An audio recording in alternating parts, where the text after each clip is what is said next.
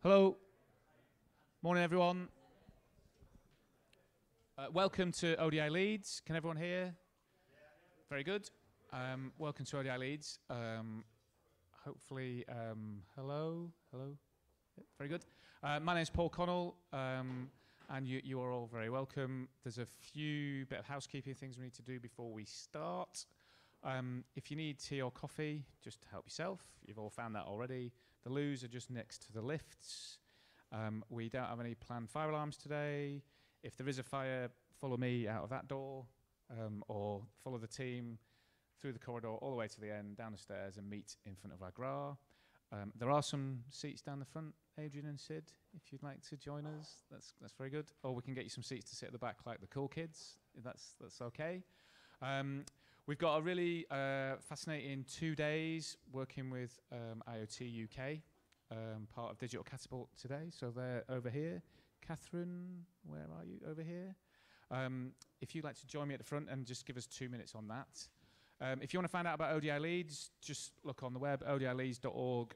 Everything we do is on there. You might see the hashtag on the back. We are radically open, so everything we do is on there. If you want to find out about us, that's the place to do it. Today, we've got 2 days of work around IoT. Today, the first bit is the IoT showcase. So we've got about 10 folk giving us short presentations about cool stuff that they're doing with IoT in Leeds, in Yorkshire, around the world, all the different parts of the IoT spectrum. Little bit of a radio gag there. But if you want to find out about this, we'll be live streaming. If you really don't want to be in a live stream, let one of the people with an ODI Leeds t-shirt on. We'll give you a little sticker, and we'll do our best to make sure you're not on the live stream. So if that worries you, just let us know. So, Catherine, if you just do 2 minutes on why you are supporting this and what you're doing, come and join me on the rug of truth. This is not the live stream yet. Hello. Nice. Okay, good morning, everybody. Welcome to today's IoTUK Challenger North. So just to give me an idea, who's heard of Digital Catapult before? Okay, good. So for those of you who haven't, I'll just do a quick intro to Digital Catapult. We are the UK's leading technology and innovation centre, and we basically exist to help with the adoption of emerging technologies. We focus on 3 main areas, so artificial intelligence, immersive technologies, and future networks, including IoT. And we run kind of events like this all over the country. And if you are interested, just take a look on our website. There's kind of a get involved section with all of our open calls. And we run things like investor breakfasts, hack and pitches, pit stops, a whole load of different things. So if you're interested, just have a look on the website. We are really looking forward to the next 2 days. Wish you all luck, and I can't wait to see who gets crowned the winner at the end of the 2 days. Thank you. Very good. Round of applause. So this morning is the these are all the partners that are involved, just so you know. This morning is the showcase. So we've got the agenda here. We've got a live stream. You share this link with anyone you want. Everything that comes out of today and also the Challenger event will be on this one webpage, so you can find out all about it. And I'm going to ask Adam Beaumont to kick off. If I can find the slides. You changed your slide this morning, didn't you?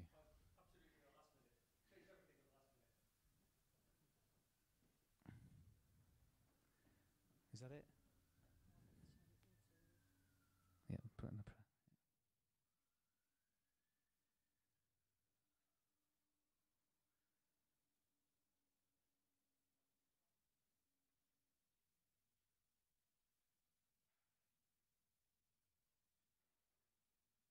Very good.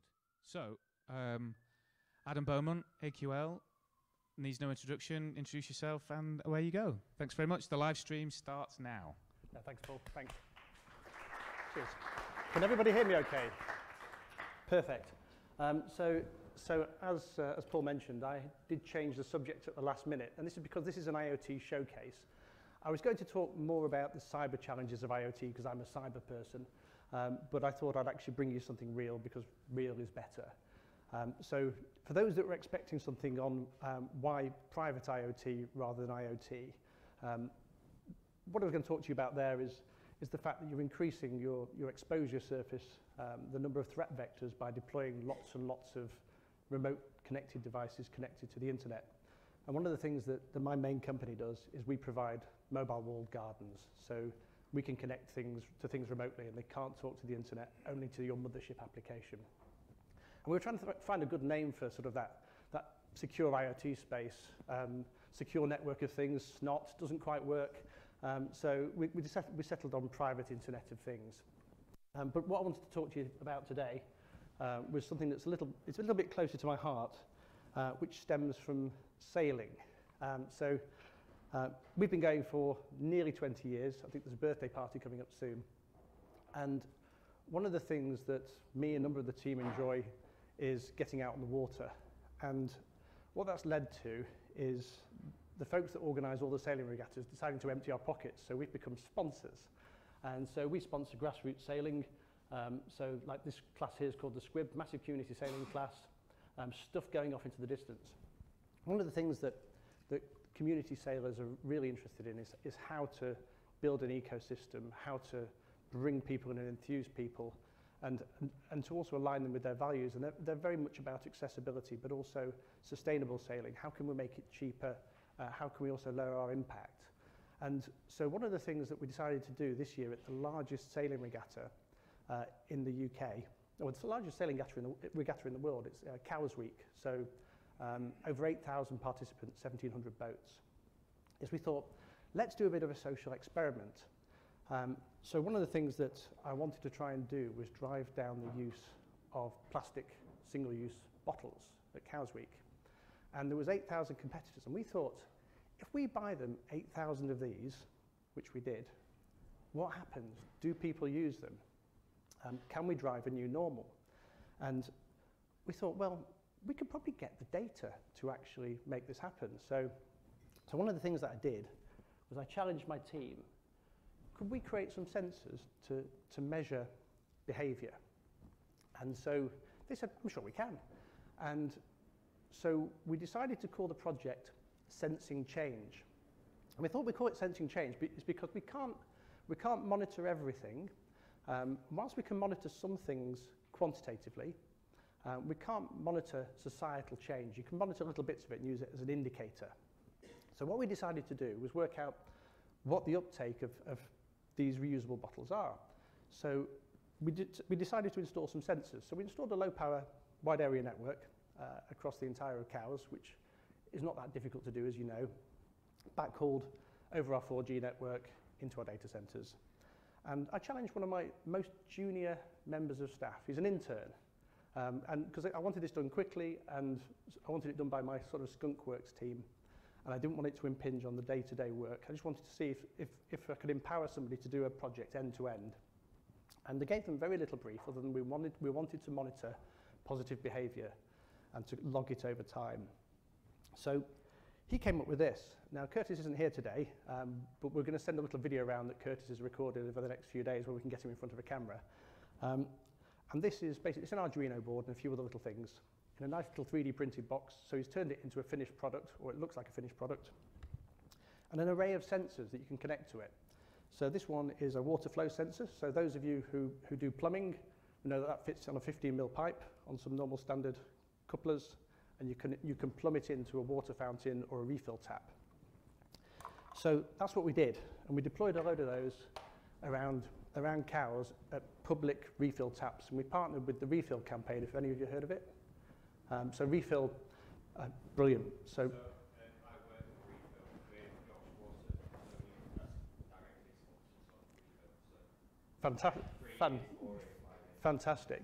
So one of my other hats is I'm a trustee of the Eden Project in Cornwall, and Refill came out of a bit of a think tank and a few ideas from the Eden Project, and Natalie then spun that out into what is now a global campaign, and it's absolutely brilliant because we're all a little bit too polite as Brits, and what we don't want to do is get a freebie. So the idea of going into a coffee shop and saying, I don't want to buy a bottle of water, will you fill my bottle up? is something that we do not do.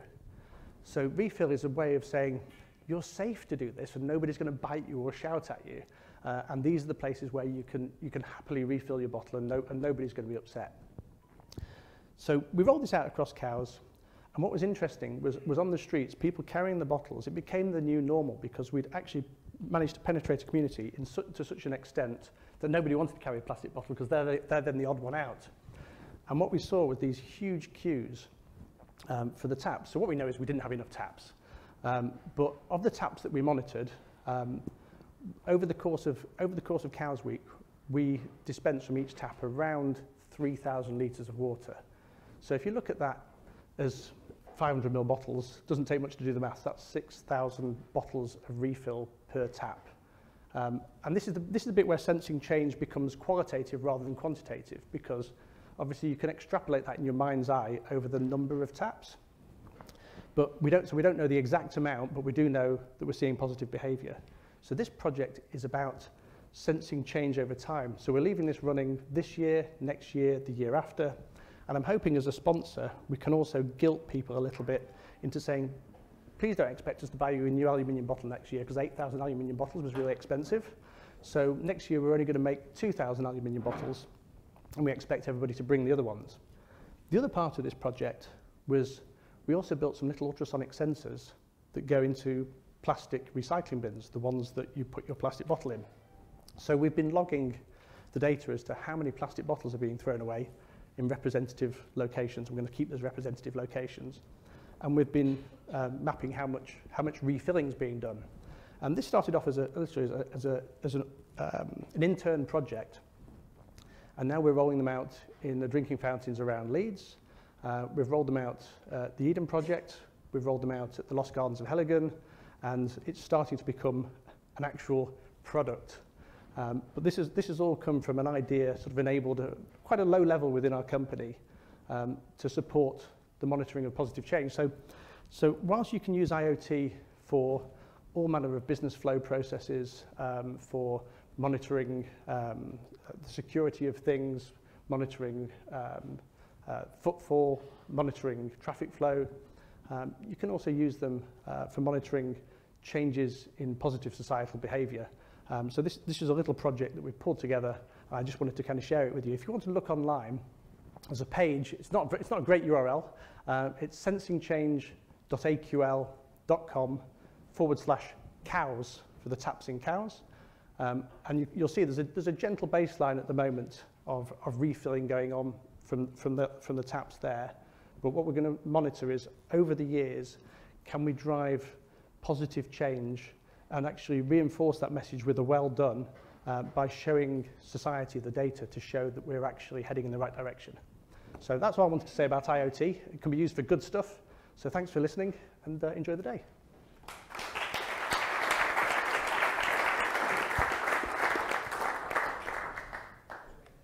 We've got time for 2 questions. Anyone got a question for Adam? There's one there, and is there any other questions? You got away with it, Adam. One question. Just wait.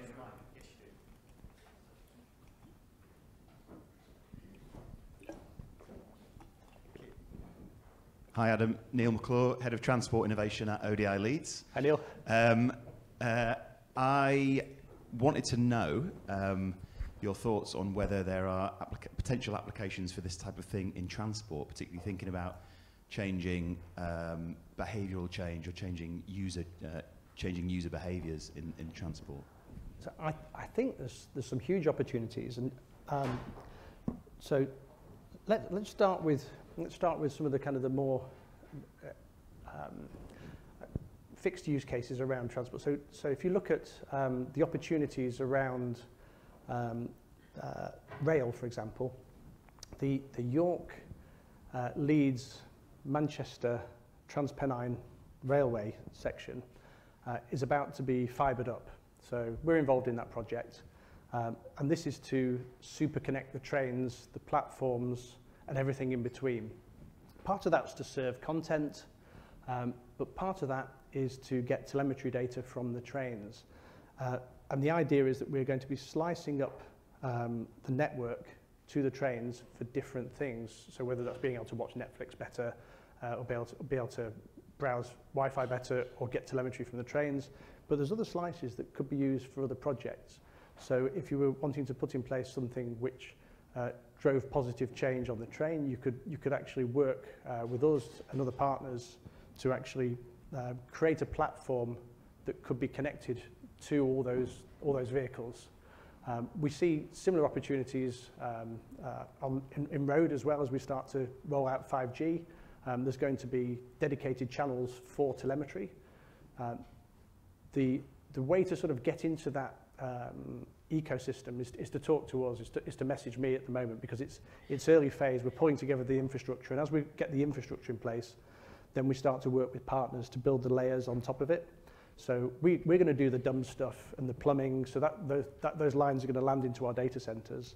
We then want to work with clever software platforms and clever software developers that say, I see an opportunity to connect to stuff on a train, and I'd like to do this. And that's the bit that we can help unlock.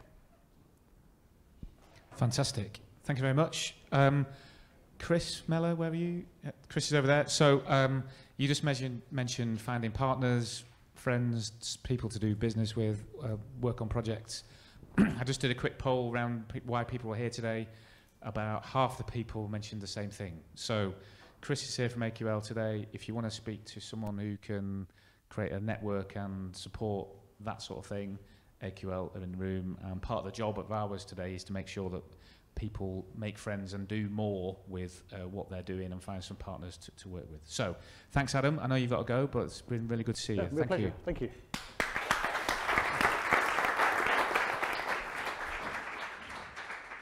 So next up is John Polling. Where are you, John? He's over here. Amy's going to sort out your slides. So Amy will get your slides up. You introduce yourself, and over to you. Okay, thank you very much. Morning, everyone. Hope you can hear me all right. I've never done a presentation with a microphone before, so this will be different. So this is actually a presentation I gave a few months ago at a Leeds IoT meetup event. It was a bad night for giving a presentation because it was England's opening game at the World Cup, so there were about 8 of us there, I think. And plus that talk was about half an hour long, so I've had to really, really heavily compress and miss out all the funny bits. So very quickly, my name is John Polling. I'm from a company based in C4DI in Hull called Source. We're based along what's now sort of affectionately known as the IoT corridor in Hull, in C4DI, and we build web and mobile applications and IoT systems for our clients. And the particular client I want to look at today is a very traditional manufacturing business called Ideal Boilers. So they're around 100 years old as a business. They're one of the biggest boiler manufacturers in the UK. I think the second or third, it kind of fluctuates. If you're interested, the biggest boiler manufacturer in the UK is actually Worcester Boilers, and they are that size because they own the British Gas contract. So whoever owns that contract is the biggest boiler manufacturer. Ideal Boilers do both domestic and commercial heating as well. Ideal actually came to us when we were about 3 or 4 months old as a business, and what they wanted, and they took a bit of a punt on us to be honest, but what they wanted was a smart heating system and all the usual sort of bells and whistles that you would expect from that. So they wanted a mobile app to control their boilers, and they also wanted to collect an awful lot of data from their boilers as well. I'm not going to talk about data collection today because there's an awful lot of data coming out of those boilers, and the talk's too long to be honest. What I want to talk about today is really what it's like for a company, a traditional manufacturing business, to get into software development. They're the right side of the fence, in my opinion, for kind of getting into IoT rather than a software team trying to get into manufacturing. So it was nice to get involved in this project. Ideal have their whole manufacturing process very, very well drilled. They're hugely successful at building boilers. They've got an incredibly well-established sort of internal set of processes to go from an idea to a boiler. They've got great testing facilities, so they do environmental testing on all their components, and then they have kind of full testing process around fully built boilers as well. They've also got some great aftercare processes, so they've obviously got customer support and a whole warranty process. A really, really rough slide on their kind of process. Clearly there's a lot more to it than that, but when they're building a boiler, they obviously go through a research process. They create their spec for it. They go off and choose suppliers for all the various components. They then build it, test it, put it out to field trial with sort of 30, 40 different people. And once they've gone through that process and happy with their boiler, they then release it to the distributors to actually go and install these things with the customers. The last two boxes are in green because that's really only where the customers kind of get involved from an ideal point of view. And I'll come back to this slide in a minute, just kind of show what the difference is now for them. For Ideal as well, their relationship with the customer kind of ends after warranty as well. So there's no sort of, you've got maybe a 5-year warranty period and it kind of comes to the end of that. And that's it. They don't really kind of worry about the customers too much after that, because if your boiler breaks after that, you're going to contact an engineer and they'll deal with it. They do have a really surprisingly small budget set aside as well for repairs and warranty, which kind of underlines how good their process is at building. It's surprisingly small. It's kind of tens of thousands rather than hundreds of thousands. And when you think they're selling hundreds of thousands of boilers, that's a surprising number. And the other good thing for Ideal is boilers have a really well-defined boundary. It kind of sits in the wall and it heats your house. And that's kind of it, really, on a realistic point of view. Yeah, your gas might get cut off, but there aren't too many things that are going to affect that boiler for the next 25 years. So what's it like for a company like Ideal, who have done this process years and for a long time, launching a software project? Well, this is the one phrase we had in our meetings all the time with them. And that was, once you launch this, you can't get off. It's not like you're just going to go and stick your boiler on the wall and that's it, and you can move on to the next project. This is an ongoing thing for the next kind of 25 plus years of the lifetime of this boiler. And we reiterated that all the time. So running back to that original slide, got a nice big red box now which says the world keeps changing. Yes, it does from a boiler point of view, but it's not connected to the internet, so nothing affects it. And now they've got this boiler sat on the wall connected to the internet, everything affects it. So we had this, what we would call the post-launch problem. Obviously boilers last a long time, 20 plus years. Those smart heating devices need to be supported through that time as well. We've got servers that now need maintaining, upgrading. iOS updates, browser updates happen all the time outside of the control of Ideal, which has horrified them when they first realized they were going to have to worry about things like that. There's lots of new IoT services coming out all the time. Obviously, we've had all the usual stuff, Alexa, Google Home, etc. But there's going to be more and more and more and more of these things, and people are going to want these things to talk to their heating systems. Again, all completely outside the control of Ideal. So they've gone from a really controlled environment to something that they can't control. We had lots of third-party things.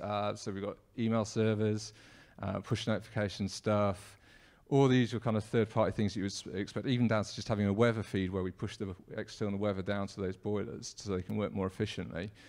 Those services are going to update. They may even stop. So there's all these things are going to affect them, the things that they just didn't have affecting them before. Even things like now we have GDPR, which is a big change for them. Consumer expectations. Consumers are a nightmare. Expectations on a boiler are relatively low. It should heat my house, it should come on at set times, I should be able to boost it, it should heat my water, etc. But as soon as you start connecting it to the internet, things change a lot. Expectations on software are high. People expect updates to their software for free most of the time. People don't want to pay for updates, probably don't want to pay for your software, to be honest. They want, obviously, all the bug fixes happening. I haven't got time to talk about bug fixes because the reliability team at Ideal we're expecting to ship with absolutely none, ever. That's a talk in itself as well. And obviously, consumers expect that any new smart device should talk to your existing smart devices. They expect way more control. I mean, in the good old days, boilers came on, you set a schedule, and they went off. And that was it. And if you left the house, you'd have to manually go and turn it off. Now, with a connected device, you leave the house, the boiler should know you've left, and it should switch itself off, or at least turn the temperature down. You should get reports on things like boiler faults. So, people weren't expecting this kind of thing 5-6 years ago. They expect, because it's called smart, that it should save them money. They expect that they should be able to go and look at all their data, what their data looked like 6 months ago on a boiler. What was my boiler doing 6 months ago? Apparently people would like to know that kind of thing. Again, things they just would never have worried about when they didn't have a connected boiler. It should be able to tell the consumer if their boiler's unwell. You know, if they're about to go away on holiday, they want to know if their boiler's going to break halfway through their holiday. And they obviously expect things to work offline. 2 minutes, I'm getting there. 2 slides. So the testing process changed dramatically as well for Ideal. They had a very set testing process, I always mentioned. But now they have an IoT platform that gets regular updates. They need to know that those connected devices work all the time. Those platform updates happen outside of their control. You've obviously got mobile, as I said, mobile updates, other third-party updates. So contesting has come from being kind of a pre-selling point thing to an ongoing process now for 20, 25 years. So that's a really big difference for them as well.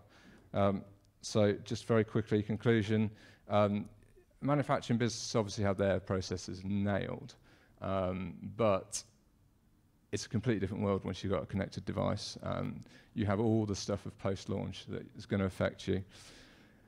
And consumers have really high expectations of your systems once you connect them with software as well. And obviously things are just going to constantly keep changing. So for someone like Ideal, they've now have, instead of just having a few IT people running this project, they've got a whole IoT team running the whole project now. So that's me. Hopefully that's 10 minutes. Amazing. That's a fascinating talk, and just how much the world of software is smashing into the world of manufacturing, all of the sectors as well. So, has anyone got a question for John? Great, we've got 2 questions. Any more questions? We've got 3 questions, so we'll take those 3 questions. Neil's got a... If you just say who you are, where you're from, and your question. Hello, Neil Bartram, North Yorkshire County Council. It's just a question about commercial confidentiality, stroke secrecy. Clearly you mentioned Worcester Bosch out there. It wouldn't surprise me if they weren't doing a similar programme. How are you managing to keep your developments and initiatives private and confidential from whatever they might be doing? We don't do any work with Worcester, so that's fine. Yeah, all the stuff we've done, it's a closed IoT cloud platform that we've used for this particular project. There are future projects going on with Ideal, which will be a different setup that we're working with. But yeah, no, we just keep it all in-house, really. We've got lots of NDA signed, etc., so we can only talk about certain things. I think there was another one down here. Was that another question? No.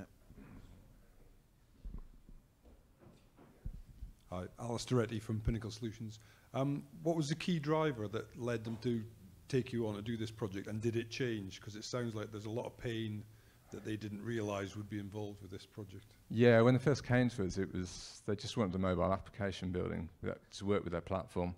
And we soon realised actually that whilst the platform was good, it was a very generic platform, and there needs to be a lot of boiler-specific stuff written into it. So we basically augmented the platform and wrote another cloud layer around it.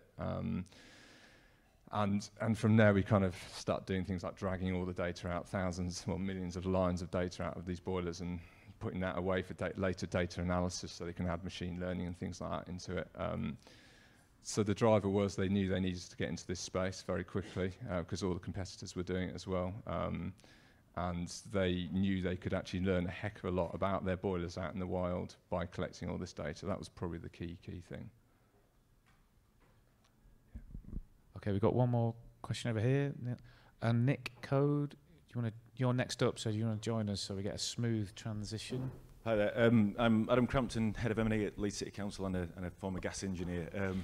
The smart technology, particularly in domestic boilers, is really immature still, and I think everyone's still doing largely the same thing amongst the manufacturers.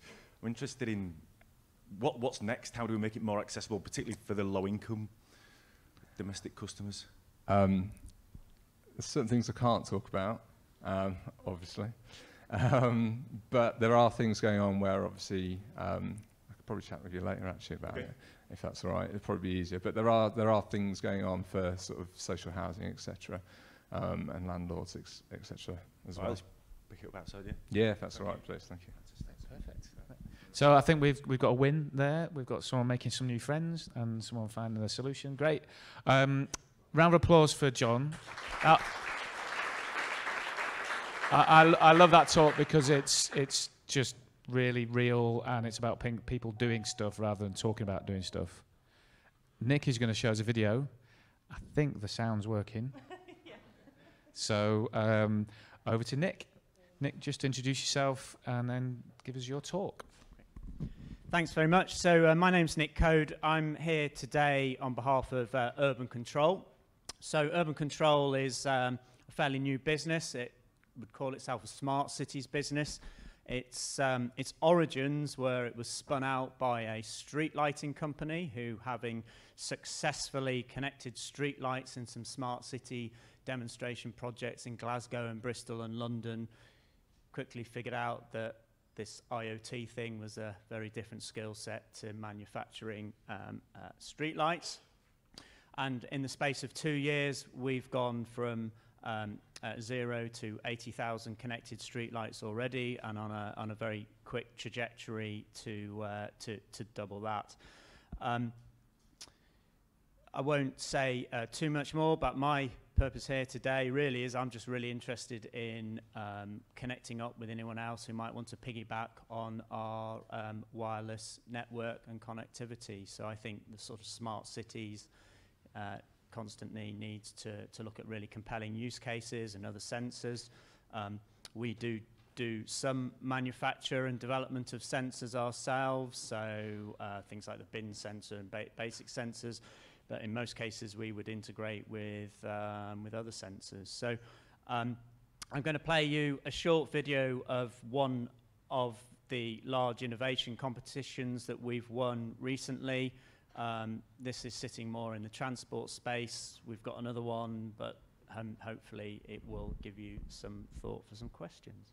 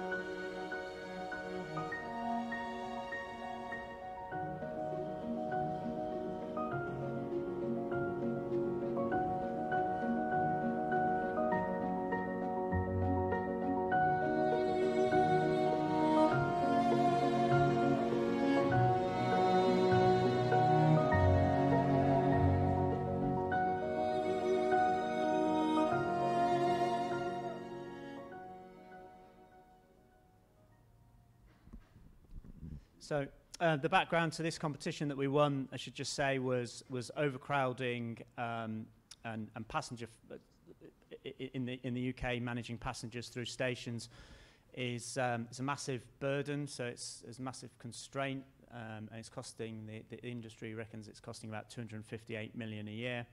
Exceedingly difficult to tackle.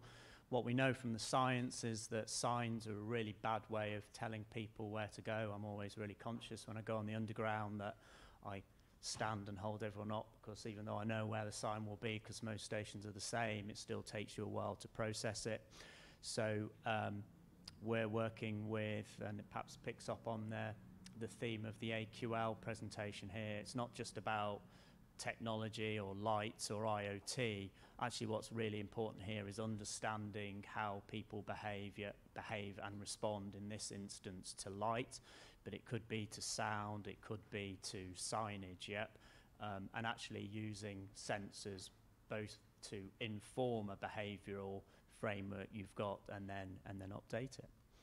So that's probably enough from me. I don't know if anyone has any questions or any thoughts. I'm going to be around for the morning, but not any longer. So if anyone has any thoughts or questions or would like to pitch their senses to it, it'd be great to speak to you. Straight there. So has anyone got any questions for Nick? I'm fascinated by this, how we're going to stop looking at signs thing, but how that would work, and yeah. Is there any questions? So have you done any questions on the how people absorb information and process it? Is that the innovation you're looking at? Yeah. So what we know is, and the academics would talk a bit about the principle of affordance. So it's actually it's difficult, but your the function of a chair, the shape of it means that you don't have to be taught how to sit on the chair. It's fairly obvious how you would use it. And we have this very innate response to colour and light and shade, and it's how we can use that. So there is a body of academic evidence about some of these things. It's very complicated, but that gives us an idea of what to aim for, and then what we will do with sensing technology, which will allow us to validate that and measure the effectiveness of it. So I think for me, the really clever thing that IoT allows you to do it is properly understand how different interventions do work with behaviours and frameworks. Wow. So your point around what's next is we're going from a mobile app for a boiler to how our brains work and understand how a chair works. So that's amazing. So thanks very much, Nick. He's going on our day. Adrian's up next. You can do the introductions while we sort your slides out. Okay. Move that way so we get your... Yeah, lovely. Good morning, everybody. My name's Adrian Marks, and I'm delighted to talk to you this morning about IoTA, a distributed ledger technology that's very much focused on the Internet of Things. Can I just ask, who's heard of IoTA? Is anybody here aware of it? 2 or 3 hands, but not many. Okay, hopefully a few more by the end of this session. Is there a clicker here I can use? That'll help. Lovely. Right, before I talk in depth about IoTA, I just want to kind of position where IoTA is in terms of the problem it's trying to solve regarding the machine-to-machine economy. Hopefully, given the theme of this event, I'm kind of hoping most people subscribe to a future that involves many more devices attached to the internet, and those devices very much intercommunicating with one another to build a machine-to-machine economy. Certainly, I believe there are a lot of benefits to that, and hopefully that's something for the future. But as that develops, I think the one thing that's needed is a trusted data sharing and payment mechanism.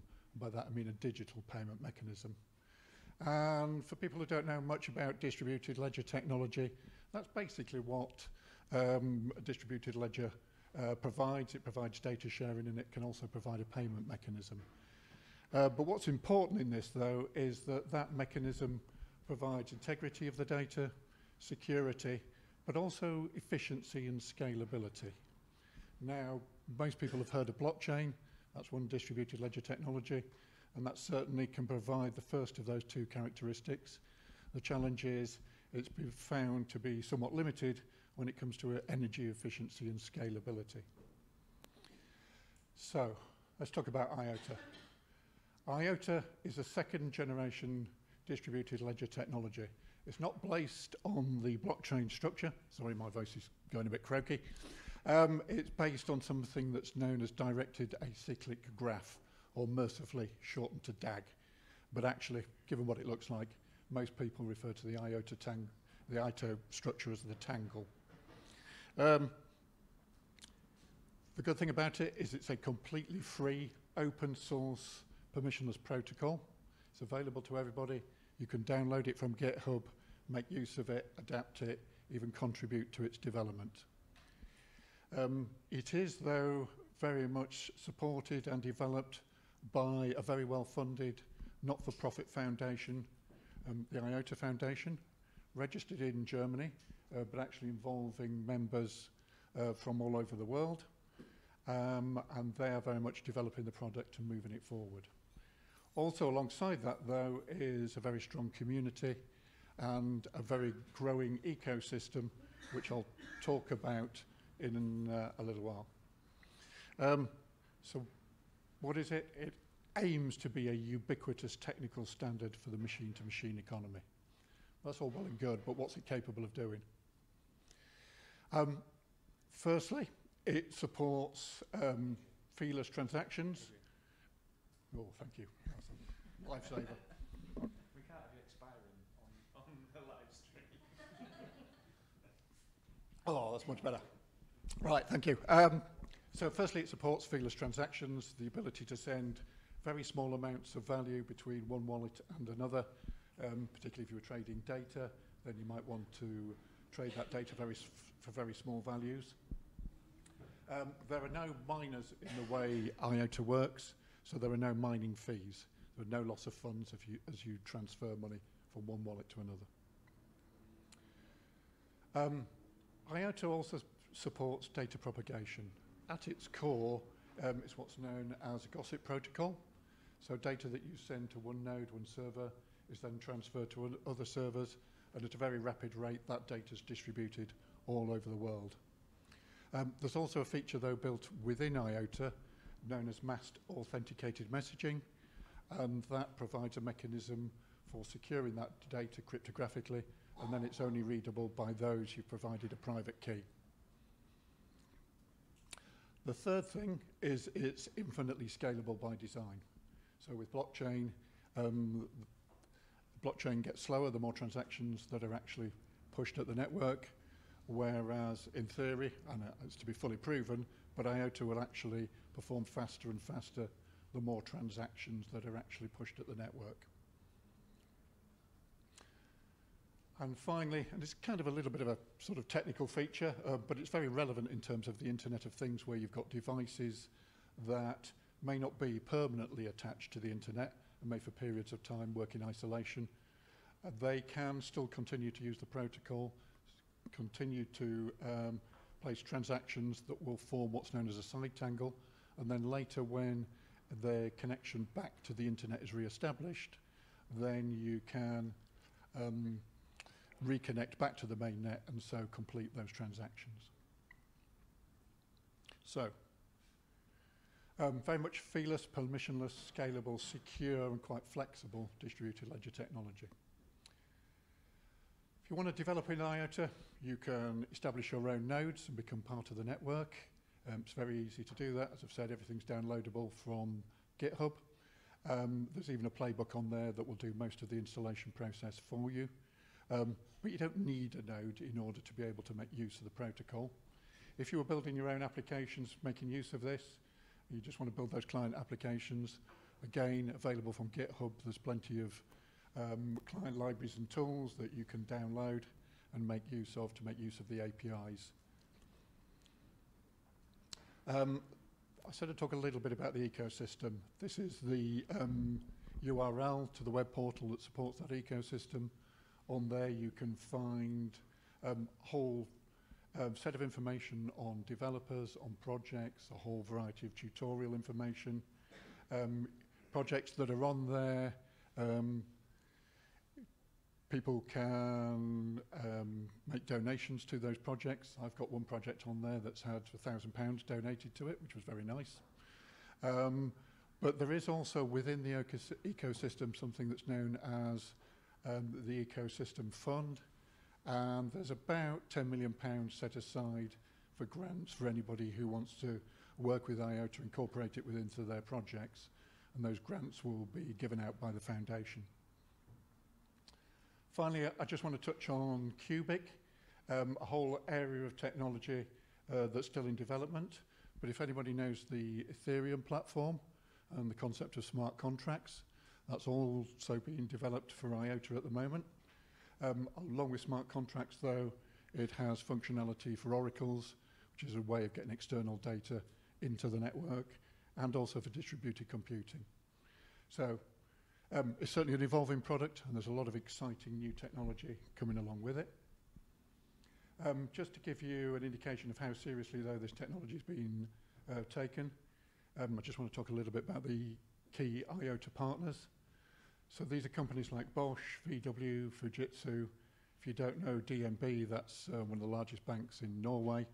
IoTUK is a financial services conglomerate based out of Taiwan. Each of these are very much involved and an assigned partnership with IoTA. Volkswagen have announced that they're going to be using IoTA to do over-the-air software updates and using the IoTA to record that data and to maintain the audit trail of the updates they've provided. I'll just do one of the others. IoTUK Holdings are doing something with what's known as certificates, which is notarization of documents, and again, holding that data within the network. So, very quick whistle-stop tour through IoTA. Hope that was of interest. Happy to take any questions. My contact details are there if anybody wants to follow up with me afterwards. I'm sorry my voice is so croaky this morning. Just one of those.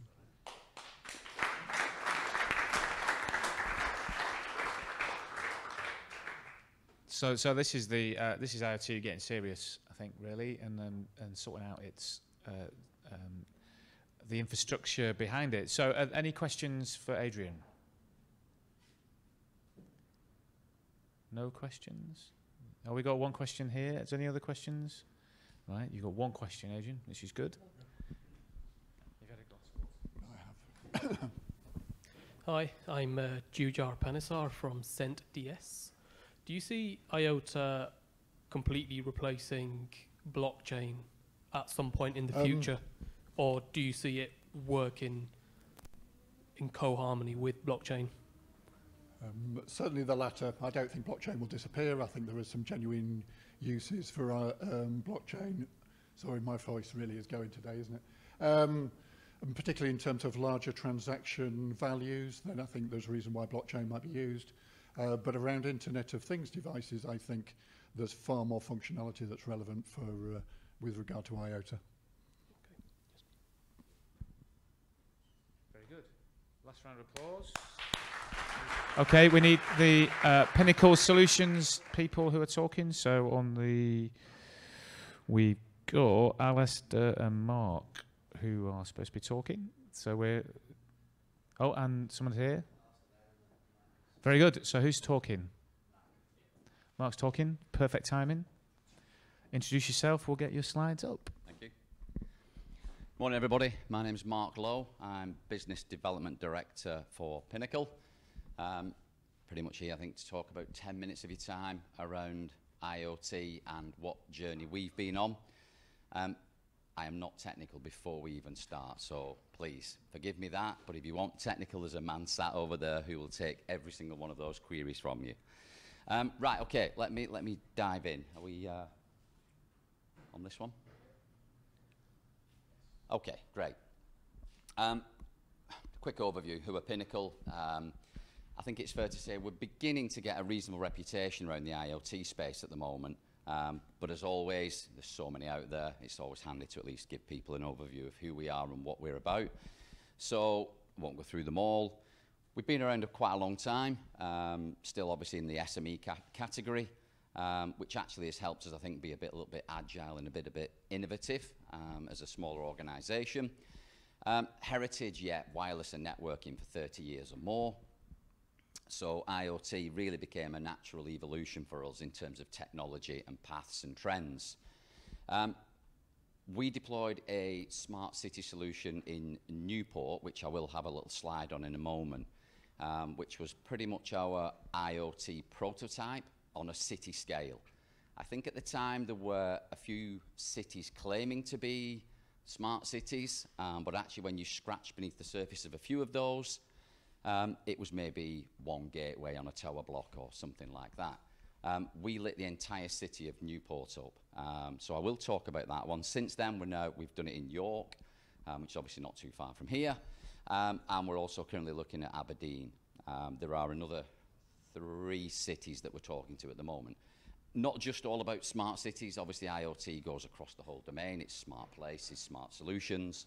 And I think as our title slide said, sometimes there's some smart choices out there as well. But yeah, with IoT, I think what we found, as much as we're kind of in the heart of the technology trend, as it were, we like to feel we are, it's all about partners as well. It's all about, I think, ecosystems. I don't know, in the previous presentation, ecosystems, I think it's a fair comment. It's so rapid, it's so fast, it's so innovative. I'm simply not clever enough to keep pace with it, to be honest with you. So there are other people out there who can do that. So for us, it's very much around creating that ecosystem. I actually don't mind to say that probably before we started this, you know, I probably had a lot more hair than I do today. It's not been the easiest journey, and I don't mind admitting that. It's been hard, it's been brutal. Alistair's only 21. But it's a lot of this. There's people out there who are claiming to have the sensor to cure all your problems. And we've done it. We've bought sensors from all over the world, and a few of them are rubbish. But until you actually put them in a real-life environment and do some real-life testing and analysis and reporting, that's when, unfortunately, is the only time they really come to fruit and to bear. But we'd like to think we've taken a lot of that pain. We are where we are. So we've now got a series of manufacturers for sensors that we work with around the network enablement platforms, and as well as working with some reputable people around the actual applications to display all this lovely sensor technology. We've also developed our own. So Newport, how did this come about? We'd worked with Newport for quite a while, about 3 or 4 years, and we were talking to the council about smart solutions or smart city ambitions, digital ambitions. So we decided that we would actually build this network for Newport. So we built a IoT network based on LoRaWAN. You know, there's obviously a number of them out there, but that was the one that we went with, and there's a whole different conversation I'm happy to have about why we chose LoRaWAN. Just for completeness, we are a Sigfox partner as well, but LoRaWAN was the solution of choice for us down in Newport. And at the time, we pretty much lit the whole city up with 4 gateways, that's all.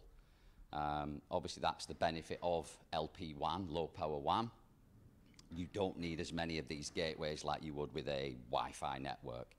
But the sacrifice you make there is obviously one of speed. This is IoT, it's machine to machine. It's not you and I doing YouTube and doing social media on it. It's not for that. It's very, very slow, but it's very, very reaching and far in terms of its coverage. We built the network. All we asked the council to do was really commit to at least try and put some use cases on there. And one of the ones that was really prevalent, and it still is for Newport, is air quality. And I think air quality as well is quite popular, and it's certainly in the media a lot and with government at the moment.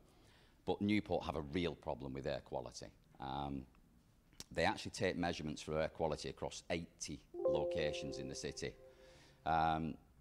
What we're looking at is a way of taking it away from the current manual process, which is little sort of glass vials, glass cylinders, sort of attached to lampposts and things around the city. And they're collected manually and stamped and recorded and logged and sent off for reporting, to replace that with a real-time air quality solution that is taking readings. Well, don't worry about it, it's fine. I like a distraction, it's okay. Takes it off me. Really around looking at one that at the moment we're not sure that it's going to be every half an hour or so that this thing will take readings. These sensors will take readings every half an hour. So to understand a problem, you know, to cure a problem or address a problem, you need to understand the problem. You know, one snapshot in time once a month is not helping the environmental and scientific teams understand how the impact of air quality is. We're looking at waste management, flood monitoring again. Road temperatures was actually quite one we did, talking about that ecosystem. The road temperature sensors were actually bought from Birmingham University. So universities are coming to us with ideas and solutions, which is great. We're 100% behind that, sort of supporting that initiative. Great success. Road temperatures, it's a straightforward solution. It's an infrared thermometer that's really taking the temperature of the road, meant to be for winter gritting. It's another reference point. Do we send the gritters out? Do we not? Interestingly, this year, we were actually being more, I'm going to use the word amused, by the readings with the summer that we've had and the temperatures that some of these roads reached in Newport. Newport's not known for great weather, if I'm honest with you, but when you've got a road surface reaching 48 degrees, it was quite to the point where you think, actually, what do we do with this? I mean, at what point does tarmac get sticky? At what point does it melt? Thankfully, it didn't melt, but it was a whole new problem that we never actually encountered. We're talking to the city now and the council about things like smart lighting, smart buildings, you know, smart meters, and also down in Newport, there is a port, and it's run by ABP. We're talking to ABP early stages around a port solution. So, how does this look and become real? This is our dashboard from the application, that we've developed.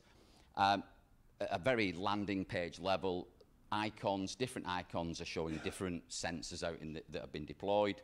Down the left are the various solutions that we're looking at. Air quality, you know. What you might see on there, obviously I didn't go into too much detail, was one about housing. Social housing is actually a very, very big market for us at the moment, and there's an awful lot of interest coming from there, and I'll cover that in a little moment. And from that, you can click on, obviously, the sensor. Color coding is for a reason. Green, good. Red, bad. Or red, there's an alert of some sort.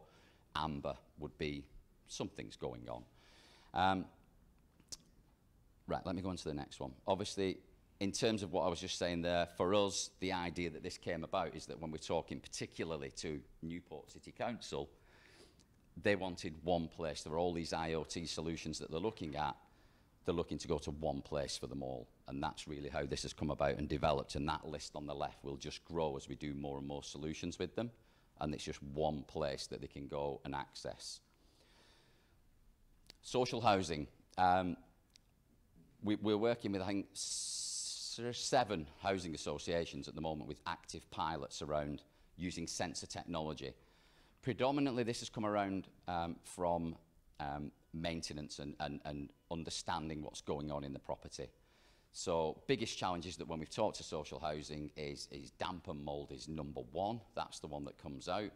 Quite often, it's too late when they get the call. When they go in and do the surveying or the visit, they're already facing some either expensive decorative works, or worst case, they've got to dehouse the tenant, gut the place and redo it, and then put the tenant back in. So one of the words that people like Halton Housing, who we work with, use is things like preemptive maintenance. So the idea is the sensors go in. I'll jump. Is it that? Yeah, okay. This is a snapshot of a house that we've got with sensors, up to 4 sensors depending on the property. Lounge, bedroom, kitchen, bathroom. Normally what we would recommend is that the kitchen and the bathroom are just temperature and humidity. That's all they're looking at. And then the lounge, we would add CO2. I'll come on to why we would do that. And there's an option to put CO2 in the bedroom, if you would, or you can stick to just temperature and humidity. And clearly what we're looking at here is on the left there with the colour bars is the key measurements that we've been told to look at from these housing associations. As I said, damp and mould is always number one. So in this scenario, 4 amber boxes across the top is that every single one of those rooms is currently doing some sorts of readings that would say within the next 30 days, you will have either damp or mould forming in that property in those rooms if it's not addressed. If it actually got to within sort of 14 or 15 days, it would drop to a red critical alert. Good thing about this tool, obviously it's great that it's a dashboard that you can go in and look at and log in, but it's proactive. It will do the alerting for you as well. So Newport City Homes, 9,500 properties, and there are 8 surveyors. So that's where we do the math that they simply cannot do quality checks as much as they would like to. So something that's giving them advanced and proactive information about properties allows either the contact centre or the surveyors to decide whether they need to go and visit a property sooner, later, or put a call in. Other one is voids, empty property. So again, that's actually a bit of a problem for housing associations, particularly if you don't know it's empty. So again, using things like the CO2, we can baseline measurements of what we as humans produce CO2. So if a property starts to flatline on a CO2 reading over and above 2 weeks, 2-week holiday, we all have holidays, so you don't want to overreact too soon. then it might start triggering an alert to say, you might want to check this out. Likewise, opposite of that, unauthorised occupancy. You think it's vacant, and there are significant CO2 readings. It's not vacant. Something, someone is in that property. And then the last one is fuel poverty. I think it's fair to say this one came about by accident, because obviously we were in there talking to housing associations about a proactive maintenance solution to help them manage their stock better. But when you're measuring temperature and humidity, but the temperature particularly, in the depths of winter, if we start to see a property that is it's habitable, it's being lived in, and we're seeing temperatures sub 15, 14, 13 degrees around the house in winter, and one room is showing us nice and cosy and warm, then we've kind of got one of those situations where, stereotypical as it is, we might have an elderly person sat in that lounge with the one room in the house warm and the rest of the house freezing. And then when they move from that room and go to bed, or what, we're talking all sorts of cases that can come about. When we first identified that this was possible and how this would come about, most of the housing associations were kind of like, that's not really our responsibility, but we like the fact that this can do it, because actually maybe we might turn around and decide to be responsible landlords, and at least we could even make a phone call to the next of kin, or even if we're passing, knock on that door, go and see this person, have a conversation, and it may well preempt and prevent a genuine fuel poverty case. On that note, from fuel poverty, obviously led us on in our vision thinking, okay, we've gone away from property health to tenant health, and that's not where we started out on this journey. However, I'm glad to report that that is actually where we're taking our evolving IoT portfolio now. We've partnered up with a new startup backed by IBM, a company called Carantis, who actually are doing an IoT solution that came from the healthcare, and has found itself into housing. There's a bit of a combination here, because I think across social housing, between 40 and 50% of social housing tenants might be under some sort of social care. Our solution for social care right now is more at the domiciliary care, the sort of elderly care at home solutions.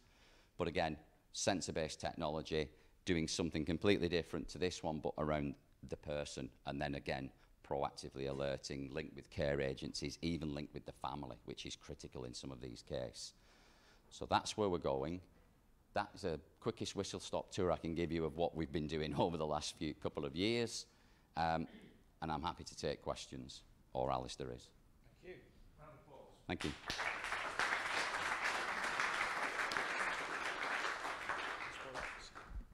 So, questions. Anyone got any questions? We've got one there.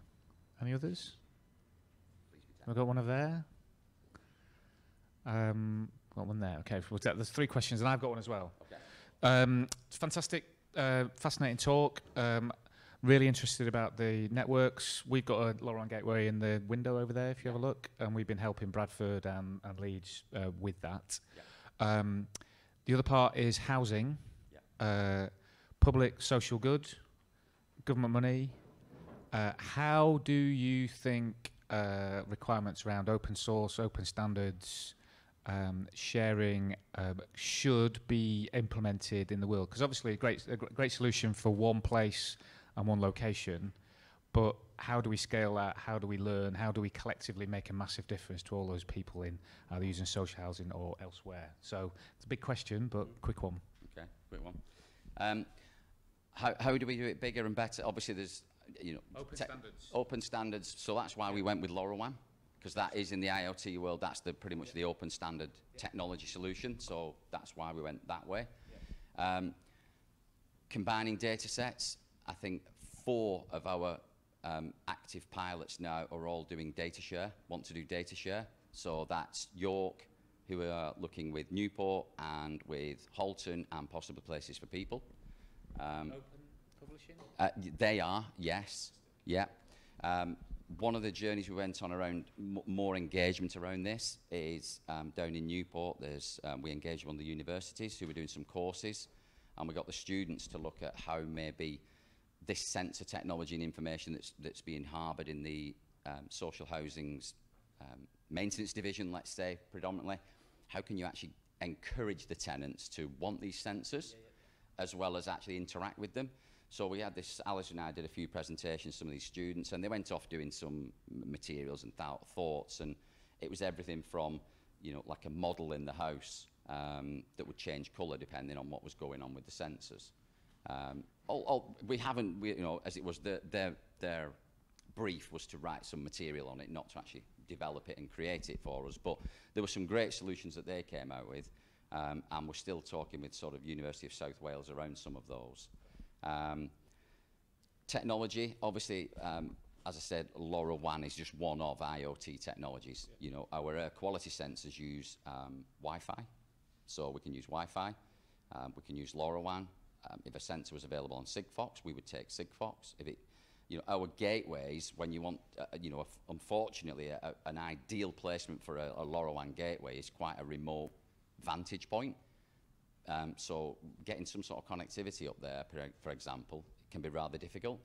But because the bandwidths typically are quite low from all of these sensors, even if you've got, you know, dare I say, thousands of them, you can use your backhaul on 3G and 4G, which is what we're doing. So we're kind of using all the different technologies we can to, and then obviously, like you said, you've got your gateway over there. There's internal gateways, external gateways, so we blend those as well. But we'll always, the healthcare solution uses, ideally when it's domiciliary care, we're looking to use a patient's broadband, for example, for that, for the backhaul. But again, if there's no broadband, we can look at 3G, 4G, etc. Fantastic. Okay? So, Question there. sorry. Gomez Verdi, Housing Leeds. So, you know, a large social provider, and as you've said, the growth has to be in welfare of tenants, as an example. Yeah. So, in the housing association world, you started off with assets, but you're moving on to welfare. So, how have the tenants reacted to, you know, the intervention, and where does it stop, basically? There's been different responses from different people.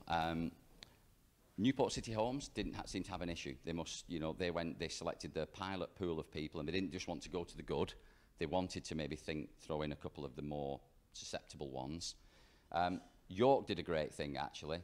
They actually created a sort of PDF and an FAQ to preempt questions, concerns around why this technology was going to come in the house. So that one, I would say, is that I think the more you engage with them and you're open with them, you know, most people seem to be okay with it. You know, the ones that aren't, with all due respect, there's a tiny minority that might not be okay with it because they don't want you to know what's going on in the property, and that can be everything from the, you know, headline-grabbing illegal activity that can take place in social housing, but also, you know, even more, you know, that are still illegal but different is where people are obviously doing illegal subletting and things like that. So again, you've got things where you think you've got a, you know, 3-bedroomed house, and then you never know, the surveyors go in and it's suddenly a 6-bedroom house. I mean, it's, again, it's stuff you see on the TV, but actually talking to some of the housing associations, and I don't know about your own personal experiences, but that can be a problem as well. So, you know, I think for us, it is an interesting one to go with that from the welfare, but starting with the property one and the tenants, I think engagement's key, communication is key, and from our experience, there's not been a lot of resistance so far. Social care is an interesting one, and I, you know, Where was the next question? Question there. Oh, wait for the microphone. Then we're on the, yeah. Thank you. Thank you. Hi, my name's Steve Bromham from Save9. Hi.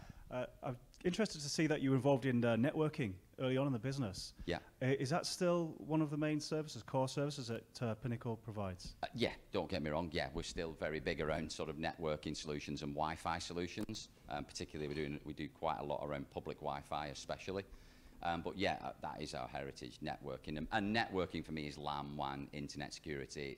It's all of those things. Yeah, because it leads on to the second part of the question is that, did you see like the IoT services as like a natural evolution of the business to layer it on top of your wireless and internet services? Yeah, our interpretation, I say myself and Alistair, our little vision about a smart city was layers of a city. So, you know, everything under networking as well, we do things like dark fiber networks as well. So, you know, there's a lot going on around that, as probably some of you in public sector will be well aware, around LFFN. But so in Newport, for example, we've got a dark fiber network, we've got a public Wi-Fi network, So for our little vision of what we thought were basics of a smart city, those layers, the third layer that was missing was an IoT network. And that's why we chose Newport to do that. We had dark fibre, we had Wi-Fi. We wanted to prove the model by putting an IoT network in. So yeah, that's how we came about. Thank you. We've got one more question, and then we'll move on to Jem. So over there, Neil. I am sticking around, by the way, if there's any more. Don't get me wrong. Hi, Lisa Gibson from Leeds Health Partnerships team. So we're sort of, in our team, we're aware of the work you can do around supporting people who've already got conditions, and you talked about that domiciliary care work, thank you. But we're also trying to sort of, if you think about making a massive saving and really shifting population health, it is looking at that proactive prevention work. And you sort of really briefly touched on that work you were doing with Parenthis. And I just wondered if you'd be willing to say a bit more about it, out of interest. Yeah, I can do it pretty quickly. By all means, I'll have a conversation with you, won't I? So where that solution is based on sensors, and at the moment there's a core set of sensors, and it's things like a motion sensor, humidity sensor, which goes near the kettle. It is a bed sensor and a movement sensor that you might put down the back of a favourite chair. So in domiciliary care, and I will openly, my dad would kill me for saying this, but I put my dad firmly in this domiciliary care category. If I turned up to my dad tonight and said, I'm going to put a load of sensors in your house, I would probably be out the front door quicker than anything. But if I say to my dad, it's either sensors or a care home, he'll want Blackpool illuminations in his house to keep him at home. And I think that's the big thing. So it's an intrusive solution for the right reasons, because it's all about trending that habitual patient in domiciliary care. My dad, I can tell you exactly how his day goes every day.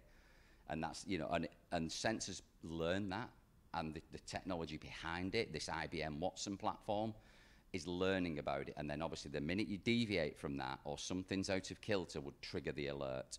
So it allows you to, even if you've got 7 patients to go and see today in a care organisation's agenda, if someone's got an alert, you can push them to the top and you would go. You know, so that might be someone who, you know, normally gets up at 8:30, between 8:30 and 8:30 in the morning, and at 10 o'clock they're still in the bed. Not necessarily critical, but it's something you might want to know about. And it could be everything from them being infirm and they need sort of a mobility aid and they've knocked it over and they're stranded in bed. Well, you can just reorganise your day and you've intervened on something quite minor that could become a bit more serious. So that's kind of where that one's going from. Is that okay? Sorry. So, round of applause. Thank you. I think everyone's going to be around for tea and for catch-up. Jem's up next, and Glenn, where's Glenn? Glenn's here. So you're just before tea and coffee, so we'll do 2 more talks, then we'll have a cup of tea, have a chat, and then we'll have the next session. So, Jem, friend of ODI Leeds. Right, hello. Right, I'm Jem Henderson. I am here from IoTUK, which I will be talking about today. So, who knows about the IoTUK program here? That's good. So I'm just here to fill you in, because it's been a complicated project over the course of 3.5 years. I've worked for IoTUK for 2 years, and it's been a fantastic project to work for. Unfortunately, it is coming to an end at the end of next week, so no pressure for getting the blog posts out about this. But anyway, so yeah, I'm here to tell you all about the work that we've done. So me, hello. I am the community manager at Digital Catapult.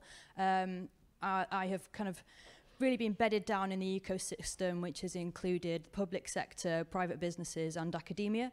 I'm the project lead for the IoT Nation database, which I'll tell you a bit more about later. I'm a writer by trade. The reason that I'm not too nervous is because I get up and talk about poetry quite a lot, so I can get up in front of a crowd, which isn't too bad. I'm a massive geek. I can probably talk about Star Trek 4 hours more than any of you. That's a challenge. And one of the things I'm really genuinely passionate about is how technology can benefit people. So when I came on board to the IoT UK program, it was essentially a dream come true, because it's essentially like putting together Star Trek and how to help people today. So it's been fantastic. Right, so as I said, the IoT UK program has been made up by of many complicated parts. And one of the main parts that I've worked on is Petrus. Now, Petrus is the academic part of the IoT UK programme. It stands for Privacy, Ethics, Trust, Reliability, Acceptability and Security. And it's all about how IoT has been rolling out in the world, whether from, we're talking about transport and mobility with connected automatic vehicles, through to drones monitoring parking and all sorts of weird and wonderful things. Now, I've done some absolutely fantastic projects with Petrus, ranging from, there was the Bit Barista project. Now, Bit Barista was a coffee machine which you pay for your coffee with Bitcoin. Actually, when they started that project, they didn't quite expect that the coffee machine was going to be a millionaire by the end of the project, but that regardless happened.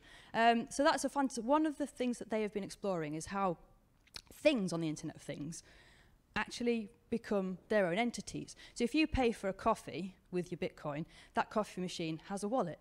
Then that coffee machine, when it runs out of coffee beans, can go, excuse me, to the next person, could you potentially fill my coffee pod up? And then it'll pay the person that fills them up in Bitcoin, which then means, in theory, is that coffee machine a person, almost, on the Internet of Things? Because these are some of the dynamics that we have to start thinking about when we're talking about the Internet of Things.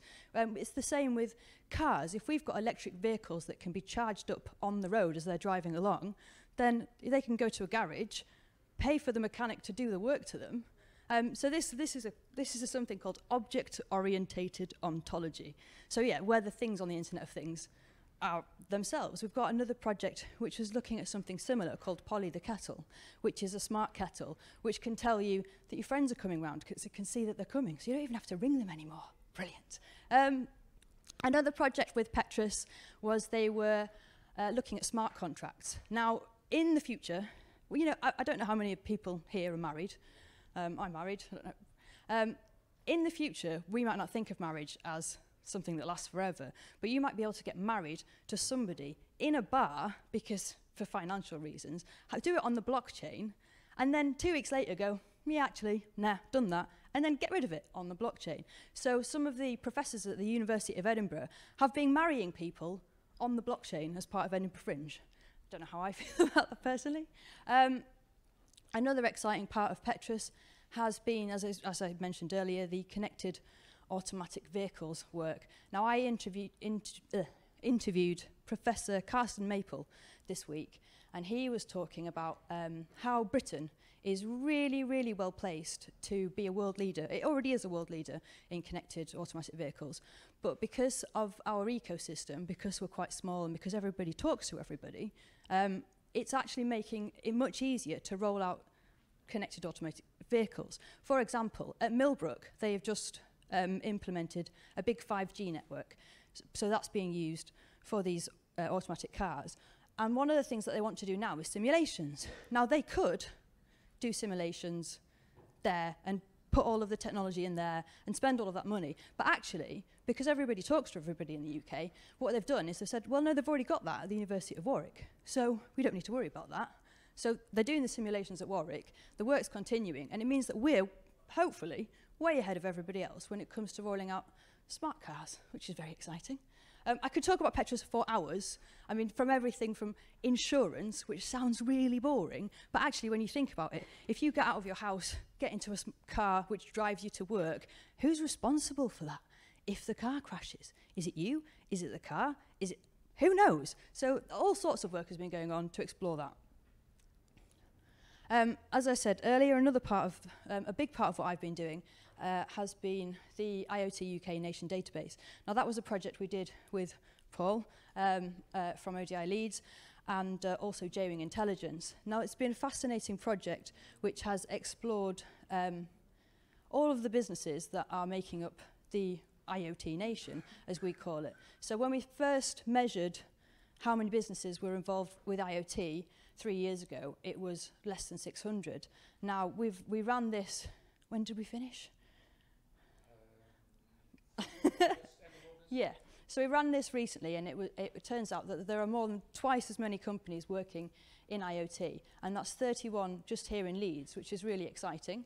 81% of academic institutions are researching IoT, and that's 110 universities. Now, actually, I got an email yesterday from a chap who is at a school, and he was asking about posters for IoT for kids, because IoT has gone from being 3 years ago kind of this inchoate technology which nobody really knows about, through to I've got school teachers going, oh, how can we teach kids about it? Because it has really become part of our society and really bedded down in how everybody lives. Another exciting stat is Petrus, the work that they've done, they had 1,100 businesses connected to them. So all of these businesses are learning about IoT, cutting edge technology, and how we can roll it out to better improve society. Sorry, I should have got some water. CityVerve was part of the work that we did, which was the Smart City demonstrator in Manchester. Now that was called the platform of platforms. So as you were saying earlier, often when you find smart cities, they're rolling out some sensor technology and they call themselves smart cities. But actually, that's not really that smart. And one of the things that Manchester's CityVerve project did was it looked at ways that we could integrate all of these different sensors and all of this different data and put it together so that we can see that if pollution monitoring is happening at this bus stop and we know that this person is being monitored for their asthma, we can then send a text message to that person to say, don't get the bus from there today, there's too much pollution. Why don't you try getting it from there instead?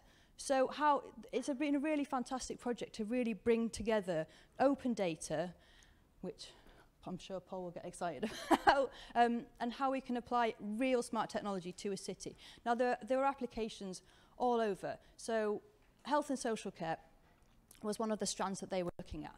Now, one of the things that they have done, which has been really fantastic, is, you know, care in the community where people are out and about and somebody might need a bandage.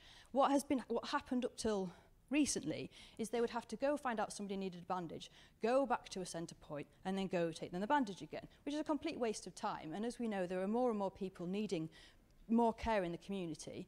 So instead of doing that, using IoT and using smart city technology, they can see where all of the things are. They can see if there's a commode here or bandages here, and actually have it distributed out into the community, which is then meaning that more people can be seen, more people can be treated, and it's really benefiting the citizens of Manchester. Obviously, Manchester's got some fantastic transport, and I mean, I don't really want to talk about Manchester because I'm in Yorkshire and I'm from Yorkshire and it feels weird. But my favourite part of CityVerve was the culture and public realm. Now, we can all sit in here and we can talk about smart cities. I'm sure we all know what they are, but actually, your bog standard person walking down the street, if you say smart city to them, they just go, eh? So one of the things that CityVerve did, which I think differs from a lot of the smart city projects that have gone before, is they really talked to the people that lived in Manchester and worked out how they could engage with them and how they could get them to understand what a smart city is. So one project which I really enjoyed was called Everything Everywhere, which was an art installation which used, you know, the front of buses used to have that ticker stuff with all the dots and it would tell you in words where the bus was going. Well, they used an old one of those and they captured data from all of the APIs across the city and they turned it into words. So it basically presented it as a found poetry, and they had this installed in a community garden and in the library. And this project said, the cellist is playing, the nurse gets on the bus, and all of these different pieces of information were being captured by the sensors, and then people could understand, oh, this is what it means, and actually helps them to explain, yeah, it is private. You know, if you say the nurse gets on the bus, what nurse? What bus?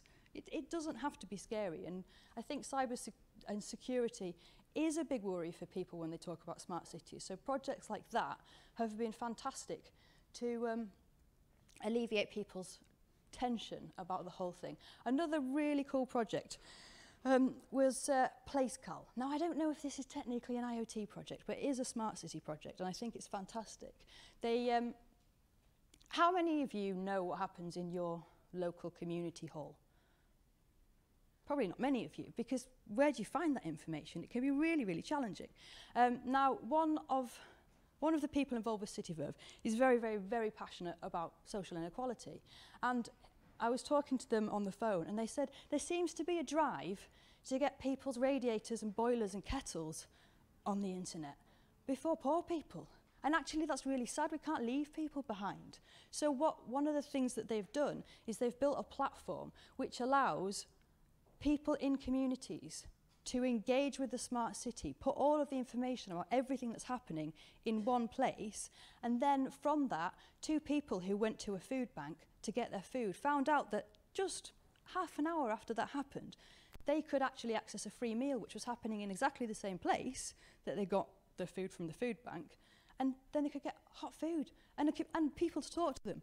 So anyway, yeah, there's been some absolutely fantastic parts of City of Irvine. I'm really proud to have been part of it. We've also been involved in a couple of hardware accelerators. So there was RGA Ventures and Startup Bootcamp IoT. They were 3-month projects. Running out of London isn't everything. Actually, that's not fair. We've also been involved with IoT Tribe, which is the hardware accelerator running out of Barnsley, which I'm really pleased that it's not all happening in London. So there were 10 businesses in each cohort, which one of my favourite ones in this one was a company who used cameras at football matches to capture a picture of everybody's face when somebody scores, which I think is really cool. You know when you go on a roller coaster and you get your picture and you're like, hey, and you all look silly. Well, it's the same thing, essentially, but applied to football. So yeah, I mean, that's kind of, I like arty, weird things when it comes to IoT. It's all well and good talking about digital manufacturing, but it gets a bit tedious sometimes. So we've also rolled out some LP1 trials here in Saltaire, in Halifax, in Calderdale. We helped with some of their projects with AB Open. Things Connected is the big London LP1 project. So they've worked with a lot of local councils like Croydon, Watford, Bournemouth, some people in Wales. So yeah, essentially because one of the problems we've seen over the last 3 years is we can talk about IoT all we want, but if we don't have IoT network everywhere, then what good is it? So I think we've done quite a lot to help regionally and in London to roll out LP1, kind of raise the knowledge and help support businesses who were kind of at the cutting edge at the time, going, right, how do we get this technology out there? So it's been, some of the projects that we've supported with that have gone on to do space monitoring for the NHS, to do elderly monitoring with dementia patients in Bupa, with the Environment Agency, with pollution monitoring, etc., etc. Another part of the programme was the NHS IoT testbeds. Now these were 2 projects down south. One which was the Diabetes Digital Coach, which was teaching people with diabetes how best to care for themselves. There was also the dementia testbed, which was probably doing something similar to what you were talking about earlier, where you're monitoring for people for falls, for if they abscond on a night, because unfortunately that's something that's quite common. You know, how can you make sure that if someone's front door opens at 2 o'clock in the morning, then they shouldn't really be out and about, and you can send somebody to go and make sure that that person's okay. One of the things that my job has involved has been putting all of these pieces together. So when the academics start talking about this thing, I don't know, digital ethics in healthcare, and I go, okay, well, why don't you talk to these people who are over on the NHS testbeds and kind of joining everything up. It's been a really fantastic project to be part of. I'm slightly sad that it's ending, but obviously Digital Catapult isn't ending its support for IoT, and we're still doing a lot of work in that, and I think I'm still going to be there, which is very exciting. I thought I was done at the end of the week, but they like me, so I'm not. Anyway, yeah, I think that was all of it. I don't know if that was 10 minutes.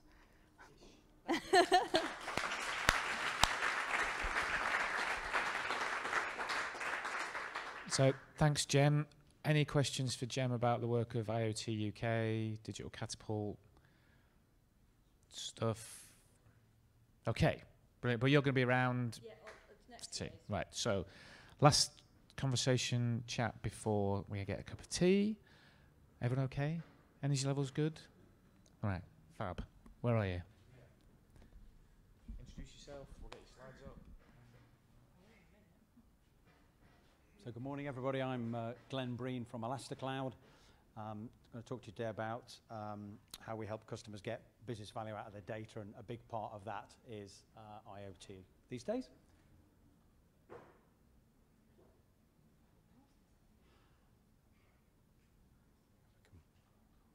we got them?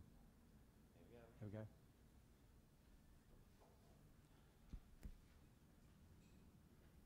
Okay, thank you. So, as I mentioned, I've titled it Business Value from Your Data. I've thought today what I'd do is I'd look at IoT, obviously, the main theme, but actually I also wanted to cover it as a slightly wider subject, because IoT, typically for us, is, in essence, it's where data's coming from. And what we help people do is take their data from many different areas, which I'll touch on in a minute, and I'll analyze it, predict on it, etc., and get more value from it. And I think I need the clicker. Yes. Is it just down? Okay, cool. So, quick agenda. I'll ask the cloud who we are, what we do. I wanted to talk a bit about data science, because that's a big part of what we do. Then I'll look at IoT, some examples, and a call to action. And what I'm just going to touch on there is how we help people start the journey, because a lot of the times companies and organizations and people want to get moving. Yeah, okay, all right. So, passionate about driving value into our customers through data and innovation.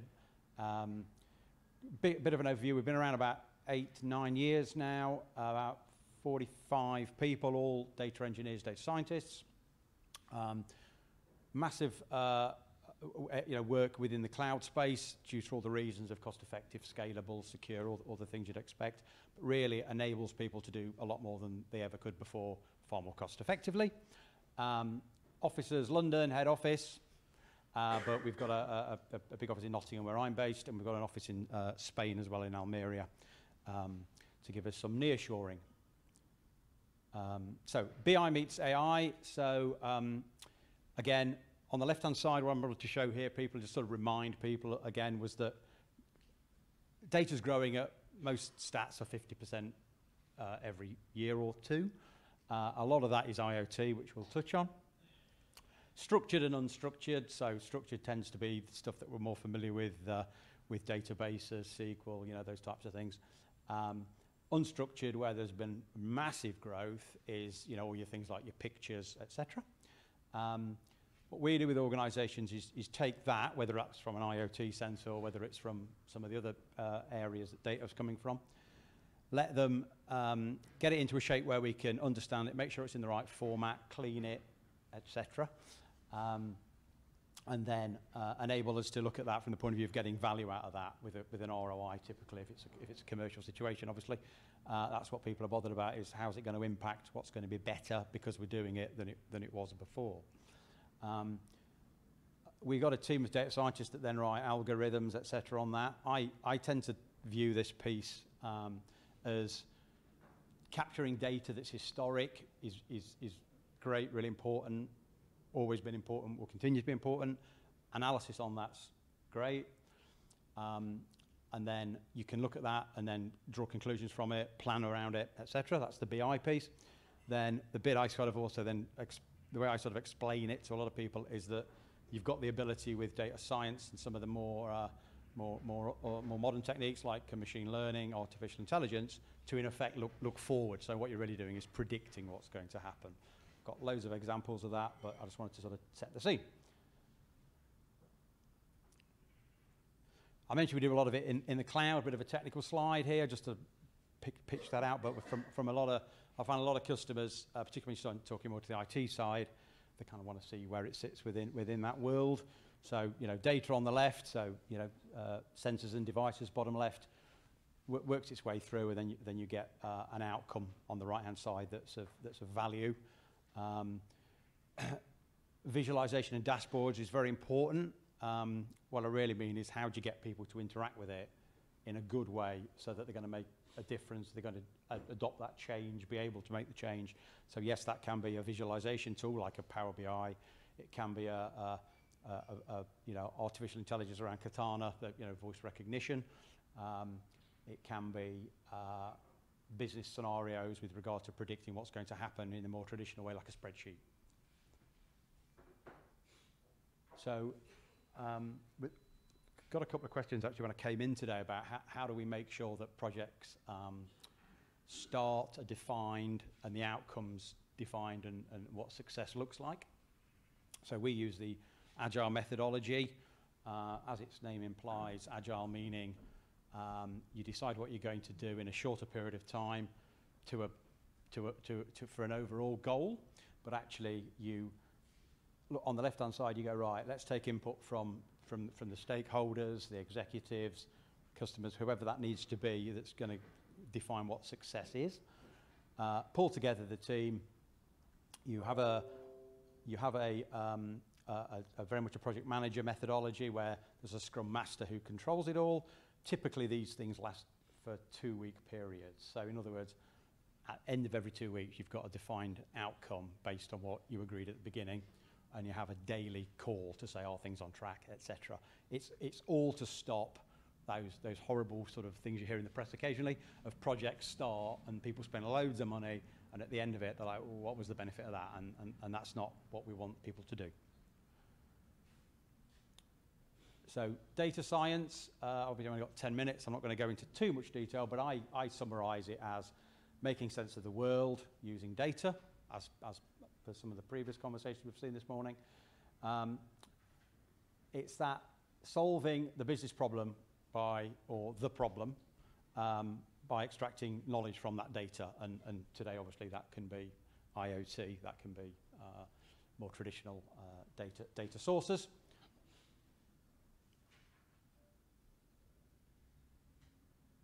So some of the key areas that we're seeing data science is playing out in.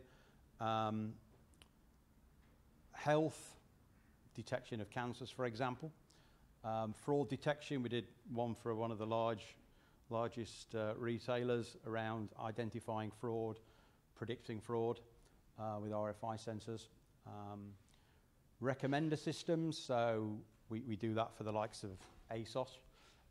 So it's all about making sure that what you're recommending to your customer is absolutely relevant to them.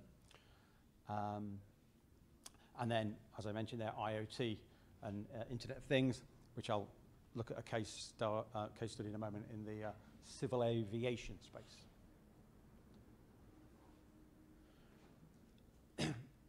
Machine learning, so that's what we typically do on that data as appropriate. So we have unsupervised and supervised learning.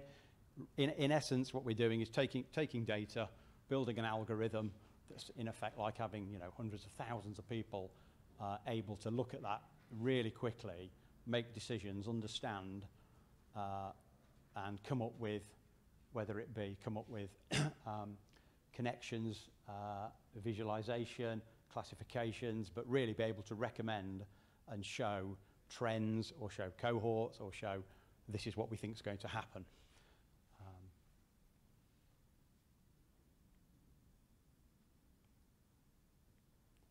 So on IoT, appreciate you're probably all aware of most of this, but many different verticals where we're seeing a rapid rise in people wanting to look at IoT and use IoT.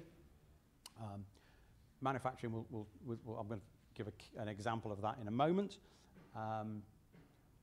We're seeing a lot in, and one of the ones I'm looking at is preventative maintenance or predictive maintenance. So people are massively able to streamline their predictive maintenance schedules based on reality rather than sort of an average. So if you look at the car example, rather than get an oil change every 10,000 miles, it's very specific to that exact car.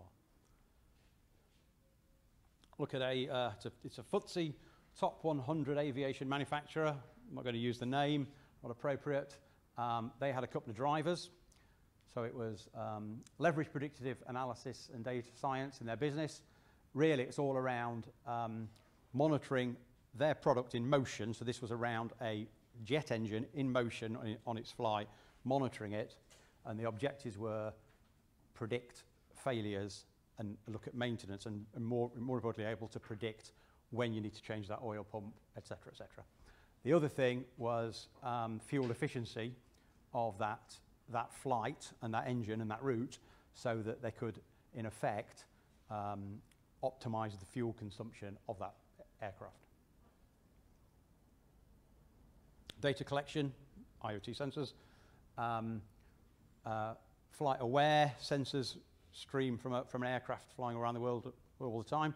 So we took that data, we took data from the aircraft, which you only get when it lands and docks, because that's when you download it, analyzed it in real time, used that to monitor and predict pending failures and maintenance, and then aligned that with the fuel and the fuel used on the route, and how you can optimize that. So can you do a better takeoff, a better land to change fuel consumption of that aircraft and that flight? So I've removed some of the stuff because you can see engine numbers and things, which I didn't want to show you. But that is flight of aircraft around the world, but just at that piece, obviously, to the US. You can look at the KPIs there on what's normal fuel efficiency, what's the utilization. Here you've got primary fuel pump, so there's an early watch list, so that's when that fuel pump needs changing in 3.45 hours. But it really helps them provide a better service to their customers and also to, I guess, be more profitable, provide a better service to their customers by maintaining their fleet better based on fact and real-time information rather than, oh, it's an average. Final one, there's one of the pumps. So again, you can see all the data for a pump. So in summary, the fuel efficiency actually ended up being one that they initially didn't really think as much about, but was probably one of the bigger ones because they had all the maintenance covered anyway because they've been doing this for years. So it wasn't about doing something they're not doing, it was just improving it. But it delivered a £20 million revenue stream for fuel efficiency. So they spoke to all their other airlines and were able to say, if you change this route, if you change this landing, more about landing and takeoff typically as it happens, you can improve your fuel efficiency. Reduce costs through maintenance. The agile engagement was really good there because we had a great understanding of their business objects and objectives and data sets, because it often comes down to getting that data in the right format. And it was all stood up in the cloud really quickly, delivered result and scale. And then the bigger one is there, so cutting fuel usage by 1% per aircraft saves £250,000. So obviously there's a massive environmental benefit to this because you're polluting less typically, but also you're saving money. So the win is for them from a commercial point of view. Those airlines, yes, we're using less fuel, £250,000, but we're polluting the atmosphere less for everybody, which has got to be a good thing. Thank you.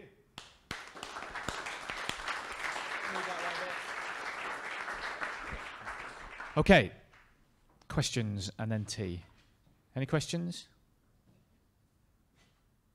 Right, we'll have a tea, coffee, help yourselves. Back in 15 minutes.